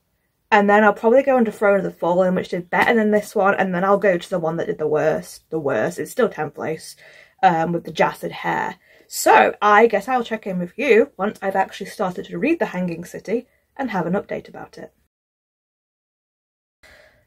Hello, so I thought I'd give a quick update before I head off to work for today, because I ended up actually starting Throne of the Fallen yesterday rather than Hanging City, just because I have the audiobook for it and I was going out for like a long walk, so I figured I'd just get started on this, and I really like this so far, shockingly. I am super into it. I am just really wanting to read nothing but this right now, and the audiobook is really good. I'm not far in. I am maybe about 3 or 4 chapters so far, but I'm really liking it. So yeah, nothing but good updates so far from this. It's obviously a chonker, so we'll see how it goes. At the moment, I am just having a great time with this, which is a relief because this is the chunkiest of the Romantasy, and yeah, so I'm glad I'm actually liking it. But yeah, highly recommend the audiobook for it. Both of the narrators are really good. Okay, so I'm giving you another quick update of Throne of the Fallen. I am about halfway through, I think, at the moment, and I'm absolutely devouring this. I am having such a good time. I really didn't know if it was going to be like my kind of thing, but honestly, loving it. Like, I like the main girl so much.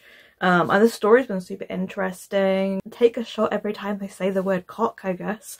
But I'm definitely having a really good time with this. It might even be a 5-star. We'll see, because I still have half a way to go. But at the moment, it's been doing all this like high society stuff. And now Camilla and Envy are in the underworld. And they're both taking part in this game kind of thing. So yeah, honestly, I'm just loving this so much. I think the only complaint I have is that I feel like maybe I am missing a few bits from not having read Kingdom of the Wicked series, because that's to do with Raph, I believe, who has actually just showed up briefly.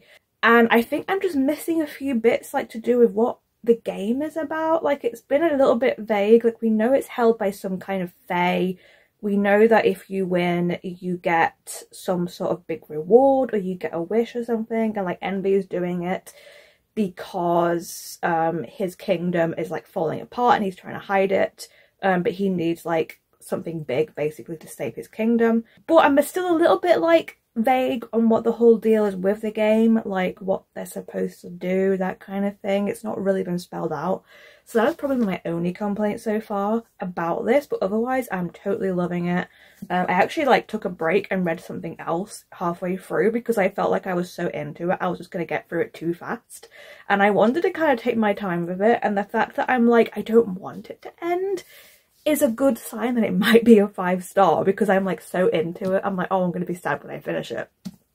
So yeah, only good things really with this update. I'm very happy that my first Romantasy book that I've read for this video has actually been super good so far. It does give me hope for the other 2 that I'm reading. So yeah, I hope next time I check in, it'll probably be once I've finished. At the moment, I'm very much just going back and forth between the audiobook and reading it physically. I'm enjoying both ways basically, because the audiobook is really good. So yeah, I will update you again probably once I've finished. So it's been a while since I've updated. It's actually been a couple of days since I finished Throne of the Fallen, but I wasn't very well, so I ended up just not being able to record for a little bit, but I'm finally feeling a bit better today. So I can come at you with my review of Throne of the Fallen, and I gave this a 5-star. I really liked this.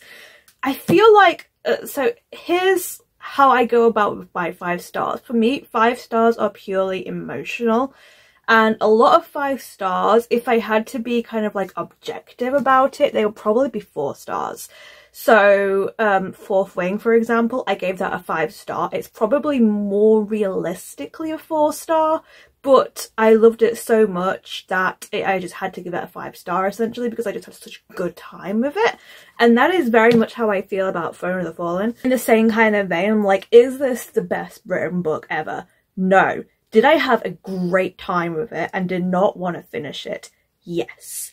So that's a very good start to my Romantasy section, I suppose. I don't really want to say too much more about the plot in terms of spoilers, but I was very happy about where the plot went. I did find the main guy to be kind of frustrating at times, but I loved the main girl, I loved the world building. I did like the twist that came near the end, and I like that we're going to be carrying on within this world. In the next book, I believe we're going to be following, because these are all like Princes of Sin, so I believe we're following Greed is the next one, who mysteriously was absent for most of the book, but mentioned every so often, so that kind of like was throwing the breadcrumbs around. But honestly, like, it felt like any of these people in here could have easily had a whole book written about them. It really did give me, back in my like late teens, early 20s, I was super into the Dark Hunter series by Cheryl and Kenyon, and honestly the vibes of the world building and how like all these people are interconnected and how obviously we're going to be following other people within the family is such a Dark Hunter vibe to me. It actually made me really nostalgic to go back to that series. So yeah, I can happily say that I really enjoyed this one in the Romantasy books. So I am now going to actually pick up the one that I was supposed to have read first for the poll, which is The Hanging City. I figure this is like the shortest of the three. I think it is around 300 pages. So I think I'll go to that one before picking up the one that is much chunkier, which is The Jassed Hair.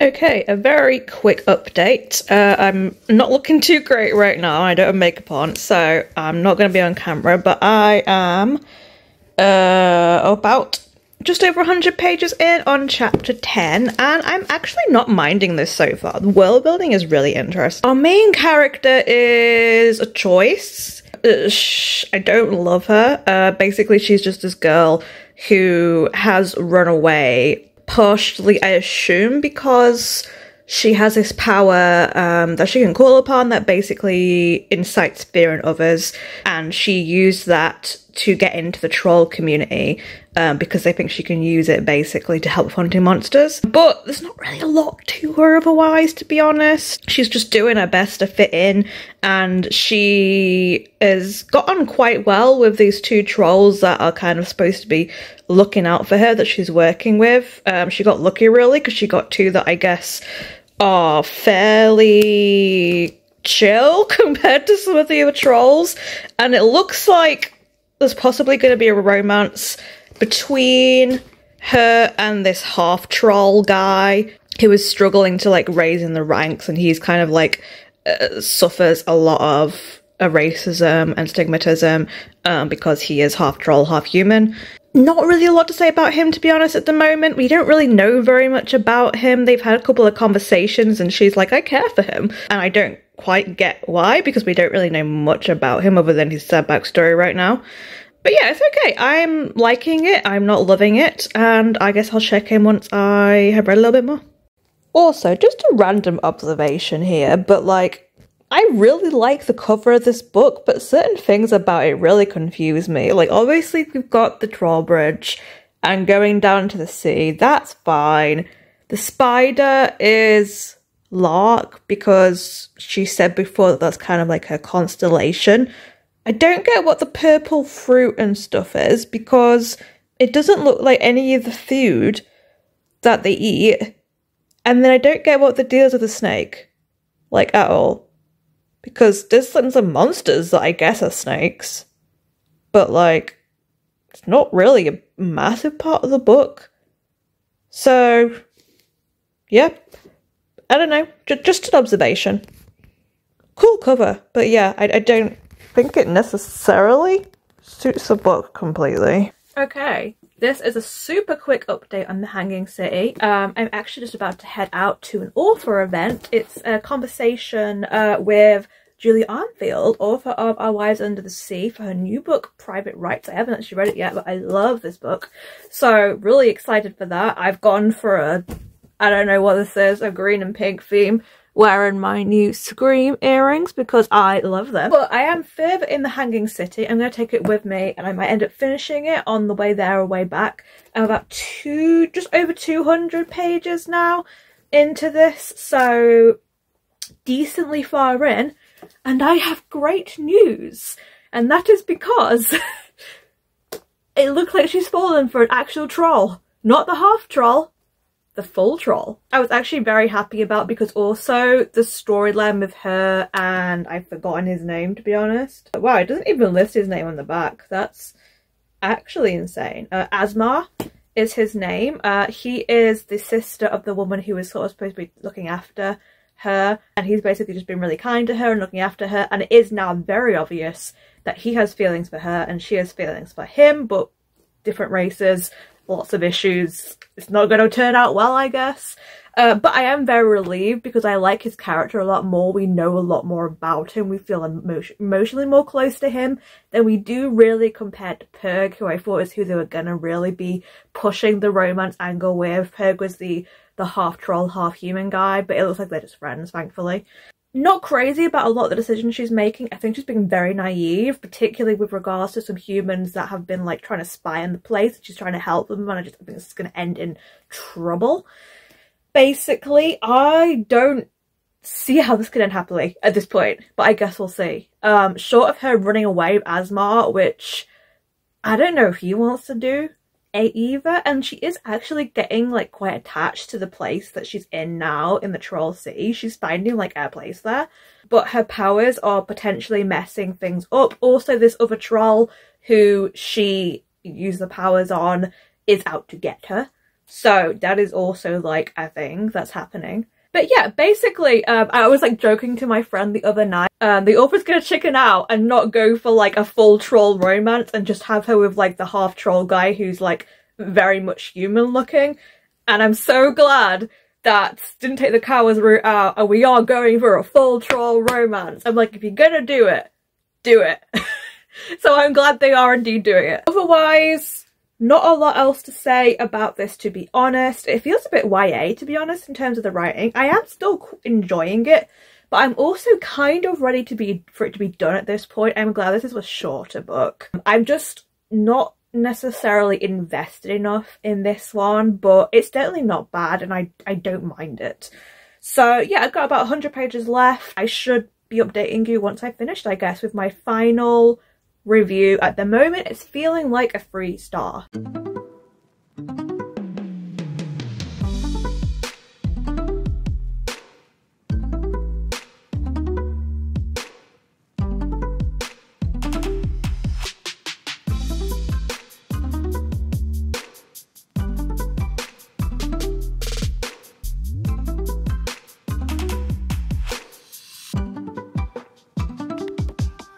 Okay, I am reading more of Hanging City. I only have like about 3 or 4 chapters left, I think, but I just had to update because it was the funniest thing that basically our main girl Lark was like trying to escape from some humans, and she made out that she was having her period because it put them off so much that they wouldn't like guard her that well, so that was a funny moment that I wasn't expecting. So I just managed to finish The Hanging City and it was just okay. I found the conclusion to be kind of unsatisfying, to be honest.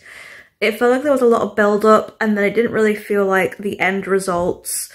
I just didn't, yeah, it felt a little bit of a letdown with the end. Like, it spent so long building up this troll city and then it kind of just didn't seem that important at the very end with the decisions that Lark and Asmar made. I guess it was a positive ending, but I don't know, I just found it to be dissatisfying and I felt the resolution of like the war was quite dissatisfying as well. Basically there was a war going on between the humans and the Trolls at the time. I did like what Lark did though. Lark used her powers in probably the only creative way that she's done throughout the whole book, so brownie points to her for that, I guess. But overall this was just fine.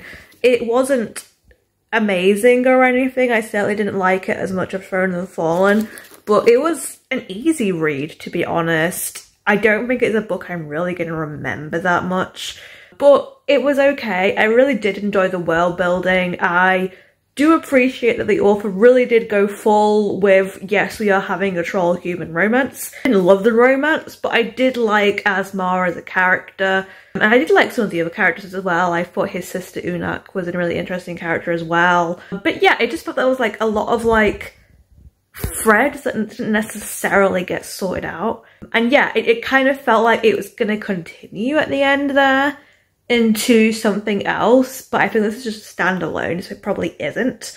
And I just didn't find the ending great, basically.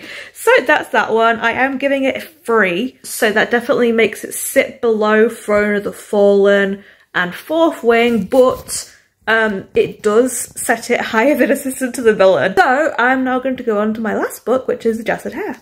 I'm hoping I'll like it.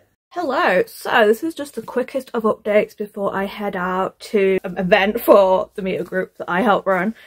I really tried to read Jasted Hare. I pushed myself through 2 chapters and I just have to DNF this. Something about the writing, it's really like stilted and awkward and I was just really conscious of it and I just could not get into this. Something about the writing, the flow, yeah, I just didn't like it. A lot of the dialogue felt very, like, cheesy, and I just didn't think the flow was very good. So I rarely ever DNF stuff as early as 2 chapters in, but I could just tell that I was just going to really struggle with this. So I'm making the executive decision to drop this, and instead I'm going to nip into the library before I head to my event today, and they have a copy of The Foxglove King. So I'm going to pick that up and I'm going to try and read that instead. I think that was one of the close contenders. I think it was between that and Slaying the Vampire Conqueror or something. I think I might hopefully like Foxglove King more. It feels like more kind of my kind of thing. So yeah, DNFing this. If I had to rate it, I don't know, I'm literally only 2 chapters in, 2-star, I suppose. I just didn't like it. So yeah, that is my update. I will check in once I've got the Foxglove King and hopefully I'll like it more.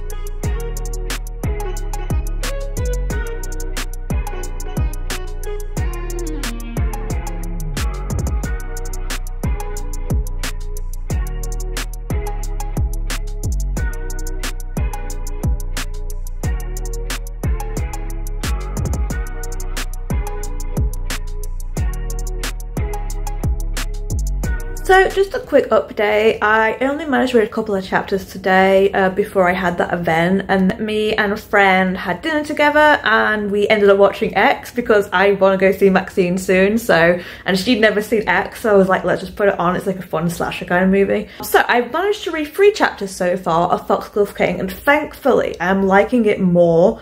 It's nothing amazing so far, to be honest, it's just very kind of typical sort of fantasy opening, I think, but the writing is fine, so I think I'm going to be able to at least carry this one on. Nothing really to report on it so far. I think The magic system is quite interesting. I'm interested to hear more about it, and it sounds like the plot is going somewhere interesting. So yeah, that's it so far. That's the update. I will check in once I've actually read a more decent chunk of Foxglove King, I guess. But yeah, thankfully I can definitely read this one, unlike Jazz and Hair. Hello, another off-camera update. I am now 5 chapters into Foxglove King, but I actually have a whole lot of chores I want to do today. I've got a lot of cleaning to do, and I also want to try and reorganize my TBR bookcase. This is my TBR bookcase. Everything apart from the books up to Book Thief here are all the books I haven't read yet. This is like the books that I have read. I'm finally starting to like move into this bookcase now as I'm moving stuff out of the TBR and into actual read books.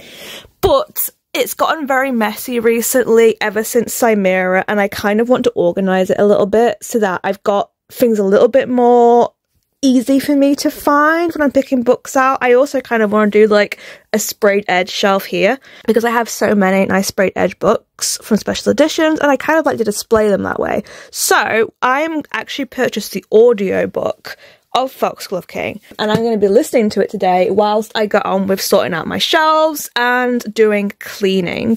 Don't mind the fact that I've got like a half-styled wig over here. I'm cosplaying from Twisted Wonderland soon, so that's kind of a thing. I really do want to also reshelve my main bookcase soon. I'm not loving how it is at current with it being via author, so I think I'm going to do genre instead. But that is a much bigger task that I don't have the energy for today, so today's task is TBR shelves. So that's the plan for today.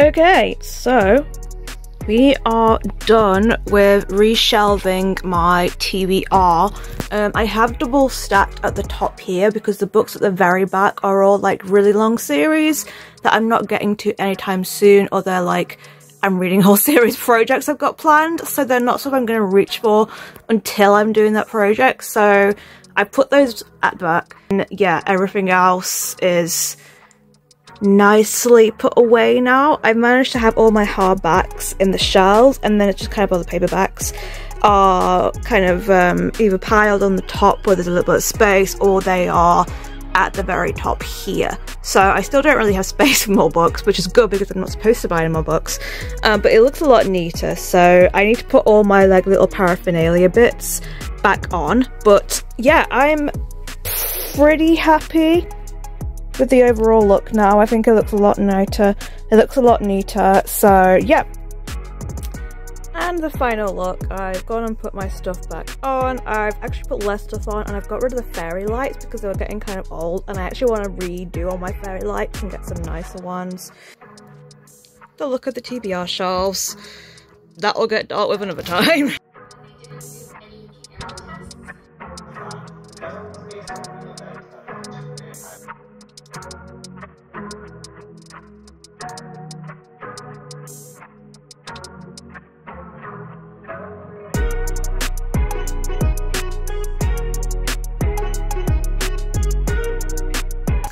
Here's my dice tray, and let's roll to see how lucky it is.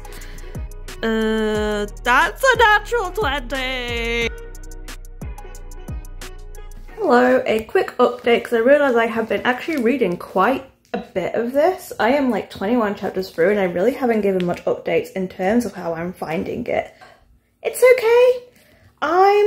I'm liking it more than I did like Hanging City. I think we have a better protagonist. I think the characters in general are just more interesting, but I can't really say I'm like super invested in any of them. But so far, the romance has actually been quite limited. It looks like it's gearing up to be like a triangle between our main girl Law, this priest guy who is a former noble who she's kind of working with on this spy mission, and the prince who is who she's supposed to be spying on. And I feel like the trio are going to have to kind of work together, basically. But yeah, it's very much just a lot of court intrigue at the moment. And it's alright, yeah, I'm interested. I'm having a fine time reading it. It's perfectly readable, but I'm not loving it. So we'll see how it goes. I am, I say, like around the halfway point. It might pick up a little bit more towards the end. But so far, it feels like we're just kind of like following a lot of threads that we're not really getting any answers at the moment, and we're just kind of like building stuff up slowly.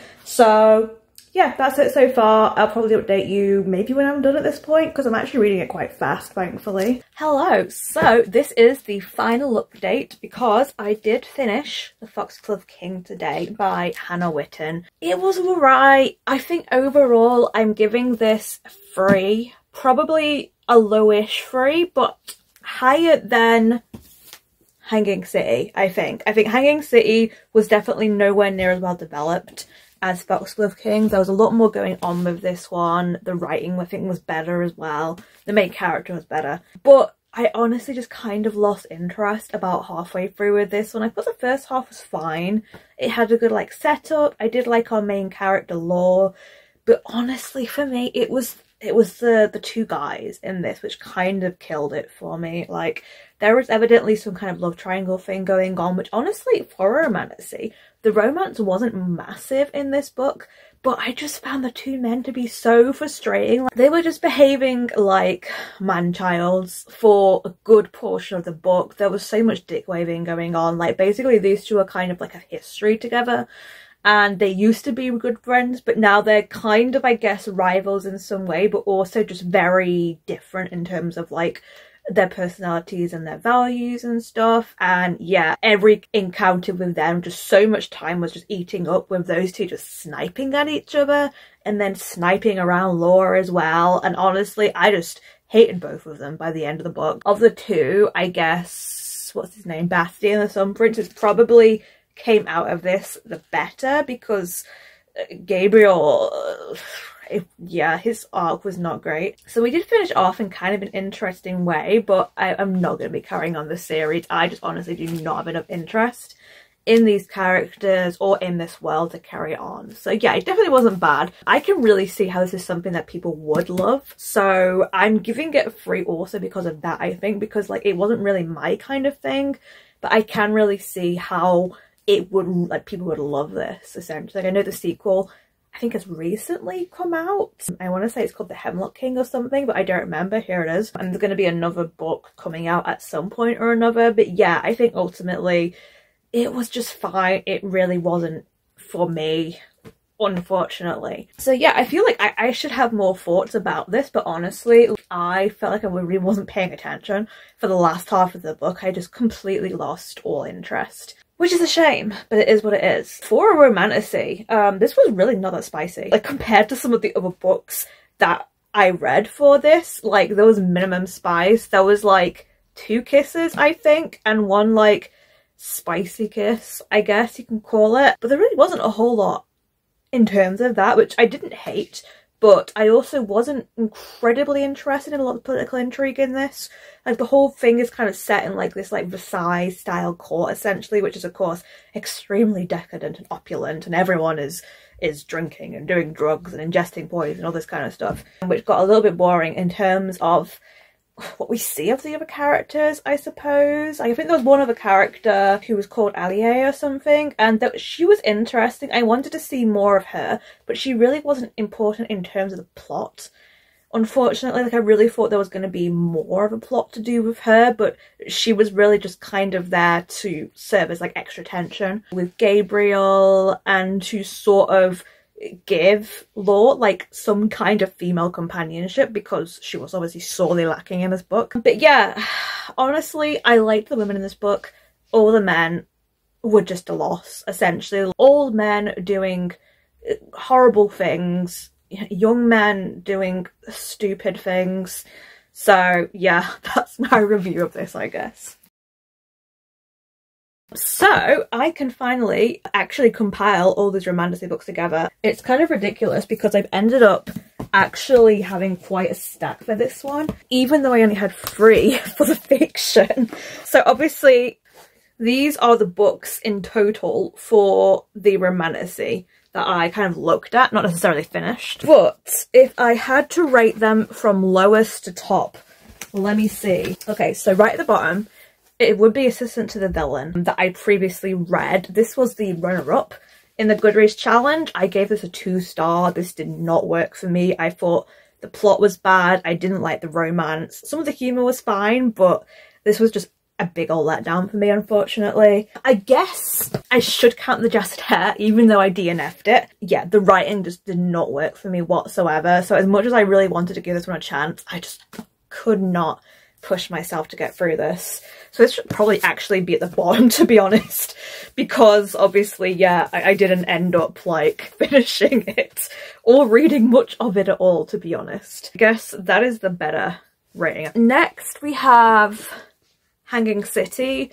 It was just okay. I feel like it could have done more than what it did, and ultimately it was just something that would be very forgettable. It was just very mid in all senses of the word, unfortunately. So yeah, this was a low 3. Yeah, it's not a 2. It's definitely not as bad as I didn't have as bad a time with as Assistant to the Villain. And it was an easy read, honestly. But yeah, not one I would ever go back to, and one I'm pretty sure I would forget everything about. And yeah, in terms of the romance, it was just okay, essentially. I commend the author for actually committing to doing a troll-human romance, but otherwise, not a lot else to recommend about this one. Then we are going with Foxglove King. Definitely had some interesting concepts, had a lot of politics, had a lot of world building stuff going on, did like our main character Law, but honestly everyone else around her was a disappointment, and I think that just killed the book for me, unfortunately. You really have to like the 2 guys in this, I think, to love this book, and I just didn't. So yeah, this got a low to mid 3, I want to say. If I hadn't have totally lost interest, I would say this would be a solid 3, but honestly, because I just didn't care what happened in the last half of this book, it's sitting more at a low 3, but definitely still higher than Hanging City, because I think the writing was better. I think the characters were more developed, and there was definitely a better plot arc that went from all the way through this book, whereas I thought the ending was very disappointing in the Hanging City. And then we have the last 2 books, which are actually my 5 stars, and honestly, I don't know how to rate these. I really think that Four Fingers Next. This obviously was the winner of the Goodreads Awards. I read this last year, I think, really loved it, did give it a 5-star, but it is one of those 5 stars that I feel like is because you had such a good time with it. It's not necessarily the best written book ever, but it's a lot of fun, and I did like the romance. But the reason why, for me, Throne of the Fallen is the winner is that I just loved the main character so much in this. Camilla, I adored her. I loved pretty much everything that was in this book. It had really good spy scenes as well, which I wouldn't usually comment on, but this is Romantasy, so I feel like I should. I love the writing. I thought the audiobook narration was really good as well, and it was just really solid. And it's a series that I would happily read more in this world. I'm definitely going to pick up the Kingdom of the Wicked series, and like, I've had Iron Flame since it came out. I've still not read it, and I think for that alone, that means that for me, Throne of the Fallen has to be the winner, because I'm dying to read more of this, and the fact that I was pushing myself to read slower because I didn't want to finish it, I didn't want to leave this world and these characters, means that it has to be my top. So that is what we have from top to bottom. So comparing this with the fiction books then. Obviously there's not as good of a comparison in this because I read more books for the Romantasy. I hadn't read any other books in the fiction category, and I think that just goes to like my own personal tastes, because I will read anything more fantasy and I won't necessarily go for a fiction book.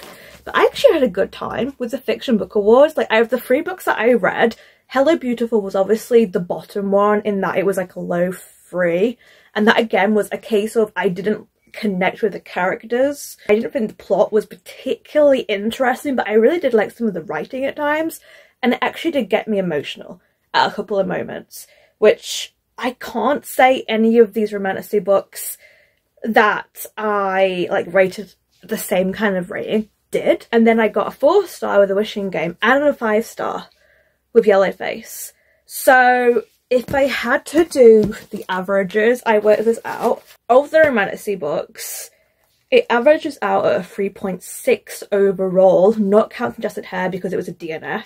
If I had to rate it, then it'd probably be a 2, just based off the little bit I read, but because I didn't rate it, I didn't include it in my average because I think it just really wasn't fair. But fiction-wise, my average rating was a 4. So I think if we're talking about ratings, then fiction is actually the winner for me. So let me just grab what is essentially the 2 books that ended up being my all-time favourites from both. I loved both of these books so much. Like, I'm really happy I managed to get some 5 stars in this project because that's part of what I wanted to do as well. Like, I wanted to see if these books that are in the Goodreads Awards are really worth being there, essentially. And while there were definitely some misses, for sure, like, I still managed to get some 5 stars from doing this project. Like, both of these, like, this was a book that I had hoped would be a 5-star, and I'm glad it was. And this was a book I didn't really expect a whole lot from it. I was hoping I'd like it, but the premise alone didn't necessarily, like, get me in the mindset of, oh, I'm going to love this, because it sounds like any other Romantasy out there. And I think that is the issue with the Romantasy category, is that so much of them are similar. It doesn't help that a lot of the category is dominated by the same authors, like Jennifer L. Armentrout, Carissa Borbrent. Fiction is a lot more diverse, obviously. But I had a better time with Romantasy than I was expecting to, which was a nice surprise because I was partially dreading it because, yes, I love fantasy, but romance is so subjective for me. And honestly, I think it's kind of the same with fiction because I am very subjective with the fiction. So stuff like Hello Beautiful did not work for me, but then we had Wishing Game, we had Yellowface, and I loved them. So I don't know what I would say is the winner from this category. Because if I had to put these 2 books together, I liked Throne of the Fallen more, which would technically make it the winner, but if we're going by ratings alone, fiction did win. And I feel like of the other big books that's in this category for fiction, there's a higher chance of me liking them more than a lot of what was in the Romantasy books, because of the 6, I think, Romantasy books that I at least tried during this video, 3 of them were misses. Jasad Har I didn't finish, Hanging City, and I want to say the Hemlock King, sorry, the Foxglove King, both of them were kind of misses for me. So yeah, it's hard to say which one of them I think has won this battle. Like, I want to say Romantasy because I love this book so much, but if we're going by ratings, it's fiction. I think I'm going to have to say fiction. Honestly, like, even though fantasy has my heart and it always will, I actually really enjoyed reading a genre that maybe I don't read as much anymore. And, like, this is not a genre I would normally pick up at all with Yellowface, but it was so good, it was so well written, it was just so tense. And I feel like Romantasy, I have at least more potential to like anyway, so I have to be objective. Yeah, I think fiction won. And I do still want to read other books from this category as well. I still want to read stuff from the Romantasy category, but less, I think, from the fiction category. So yeah, I guess that is it, really. I have already been starting on the next part of this project where I am reading, I believe it's history and biography, I think. This is YA fiction, and because of just how Library Holds went, I'm actually almost done with that as well. So it shouldn't actually be too long after this video goes live that the next part will be coming out. You'll have to wait longer for the 3rd part, but there shouldn't be too big of a gap. So yeah, those are my overall thoughts from this. I actually had a really good time. It's been nice to read books that maybe I wouldn't necessarily have picked, to find some new favourites. Like, it was nice to get validation that certain books that I was hoping would be like a 5-star for me were a 5-star. You know, I found some favourites. I still don't know what kind of Romantasy books I like, but I'm glad I got a chance to try a couple that I feel have been floating around for a while and just worked out if they were my thing or not. And yeah, I think from what I've learned from this is that I should just try more fiction, and I should try more genres that maybe I wouldn't normally go for. So yeah, I had a good time. I hope you enjoyed this. I'm aware this is probably ridiculously long. Feel free to put down below which do you think was your favourite of the books that I read during this. Like, do you think I'm right? Do you think that fiction did beat Romantasy? Do you think Romantasy actually was the winner in this? Please let me know, because I'm still a little bit like, I don't know. Like, it was actually really close, which was surprising because I didn't think it was going to be that close in terms of like my enjoyment level of each of the genres. So yeah, that is it for this video. Look out for the next one coming out very soon. And as always, stay safe, stay cozy, and I'll see you in the next video. Bye!